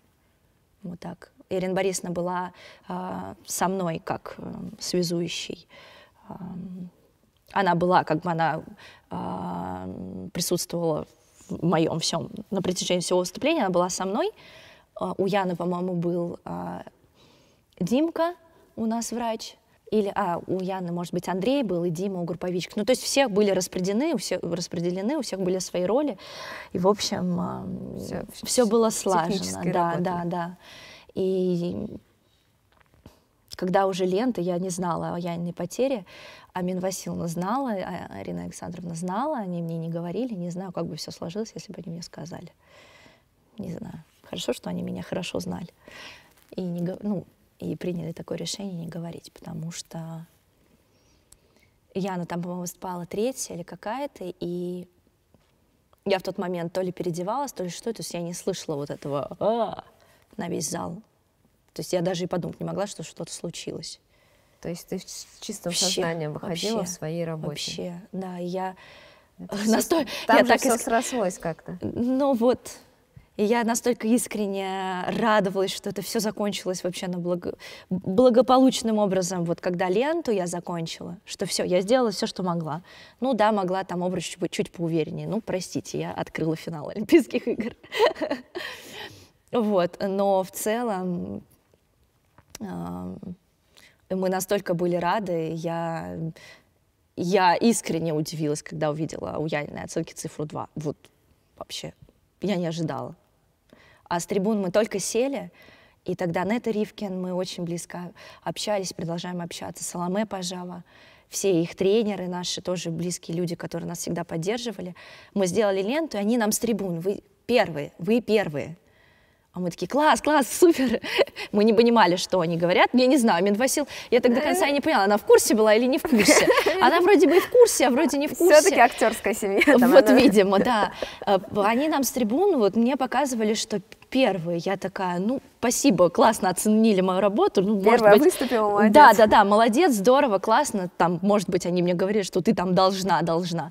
Я не знала ни о чем, и когда я вижу вот этот кадр, я не вижу, они сидят как бы там за нами в Киссинкрае, я смотрю на экран, и я вижу оценку, вижу вот эту вот жирную цифру 2, как этот лебедь. Вот. Я такая: Нами Василовна, она с этой стороны, на нее.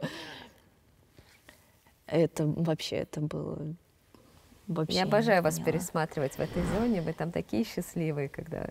Вы сидели, болтали, мне кажется. Да, но на самом деле я пересмотрела, вот все так вот полностью снова погрузилась, когда сейчас перед Токио я сделала такой в Инстаграме марафон воспоминаний, потому что еще 5 лет прошло, и я наконец-то решилась опубликовать те неизданные материалы от Марты из документального кино, которые они снимали. Вообще удивительные моменты, которые не каждому дано испытать, а еще и запечатлеть это на камеру, чтобы у меня это было на всю жизнь, как Саша бежит, обнимает Амин Василовну, потом Амин Василовна меня там из зала выдергивает, и я Сашу лечу к нему, он мне говорит: я же тебе говорил.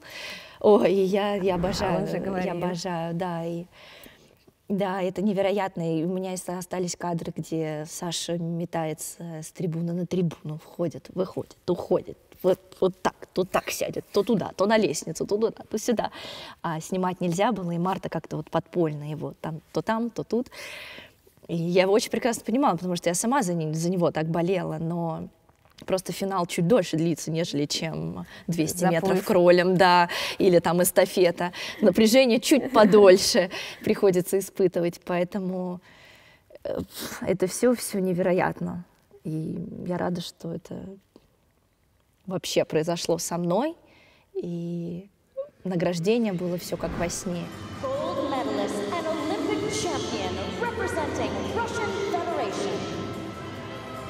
Medalha de ouro e campeã olímpica, representando a Federação da Rússia, Margarita Mamun. And the story for Margarita Mamun is just as compelling. Ирина Александровна не была с вами на соревнованиях, она всегда была с вами на связи. Какая ее реакция была, что она тебе сказала после твоего отличного такого выступления? Она мне сказала по телефону: поздравляю, ты выиграла Оскар. Вот так. И это было действительно символично, потому что упражнение «Черного лебедя» было одним из самых сложных упражнений вообще в моей жизни в целом. Оно было сложным не только физически, но именно эмоционально. И я проводила, да, эту аналогию, что Натали Портман играла в фильме «В «Черный лебедь», и я как раз-таки выступала под эту музыку, не под классическую версию Чайковского, а выступала под именно саундтрек к этому фильму. И когда меня запало в душу, когда я смотрела этот фильм, когда она в конце падает, умирает и говорит: я достигла совершенства, я мечтала сделать так же. Не умереть, конечно, также упасть и все, отдать все свои силы. И Натали Портман тогда и выиграла и получила номинацию «Оскар» за эту роль. И это было для меня очень символично. И мы проводили с Ириной Александровной эту аналогию, и в целом это характеризовало весь мой, наверное, вклад, весь мой труд именно в то искусство, которое мы старались показать на ковре. Искусство в спорте. Достигнуть совершенства. Угу. Хотя совершенству нет предела. Я все равно была несовершенна. Вот такие мы самокритичные люди, спортсмены. Олимпийские чемпионы. Каждый раз спрашивают тебя, что ты чувствовала в тот момент. Ну, это вот абсолютное счастье на тот момент. Вот прям то счастье, которое ты хотел бы испытывать снова и снова. И вот почему спортсмены возвращаются все снова и снова. Не каждый может смириться с тем, что он больше не испытает таких чувств. Наверное, так это можно объяснить. Таких чувств в спорте, я имею в виду. А потом мы, испытав такие чувства, пытаемся и в жизни делать так, чтобы быть таким же счастливым. Вот.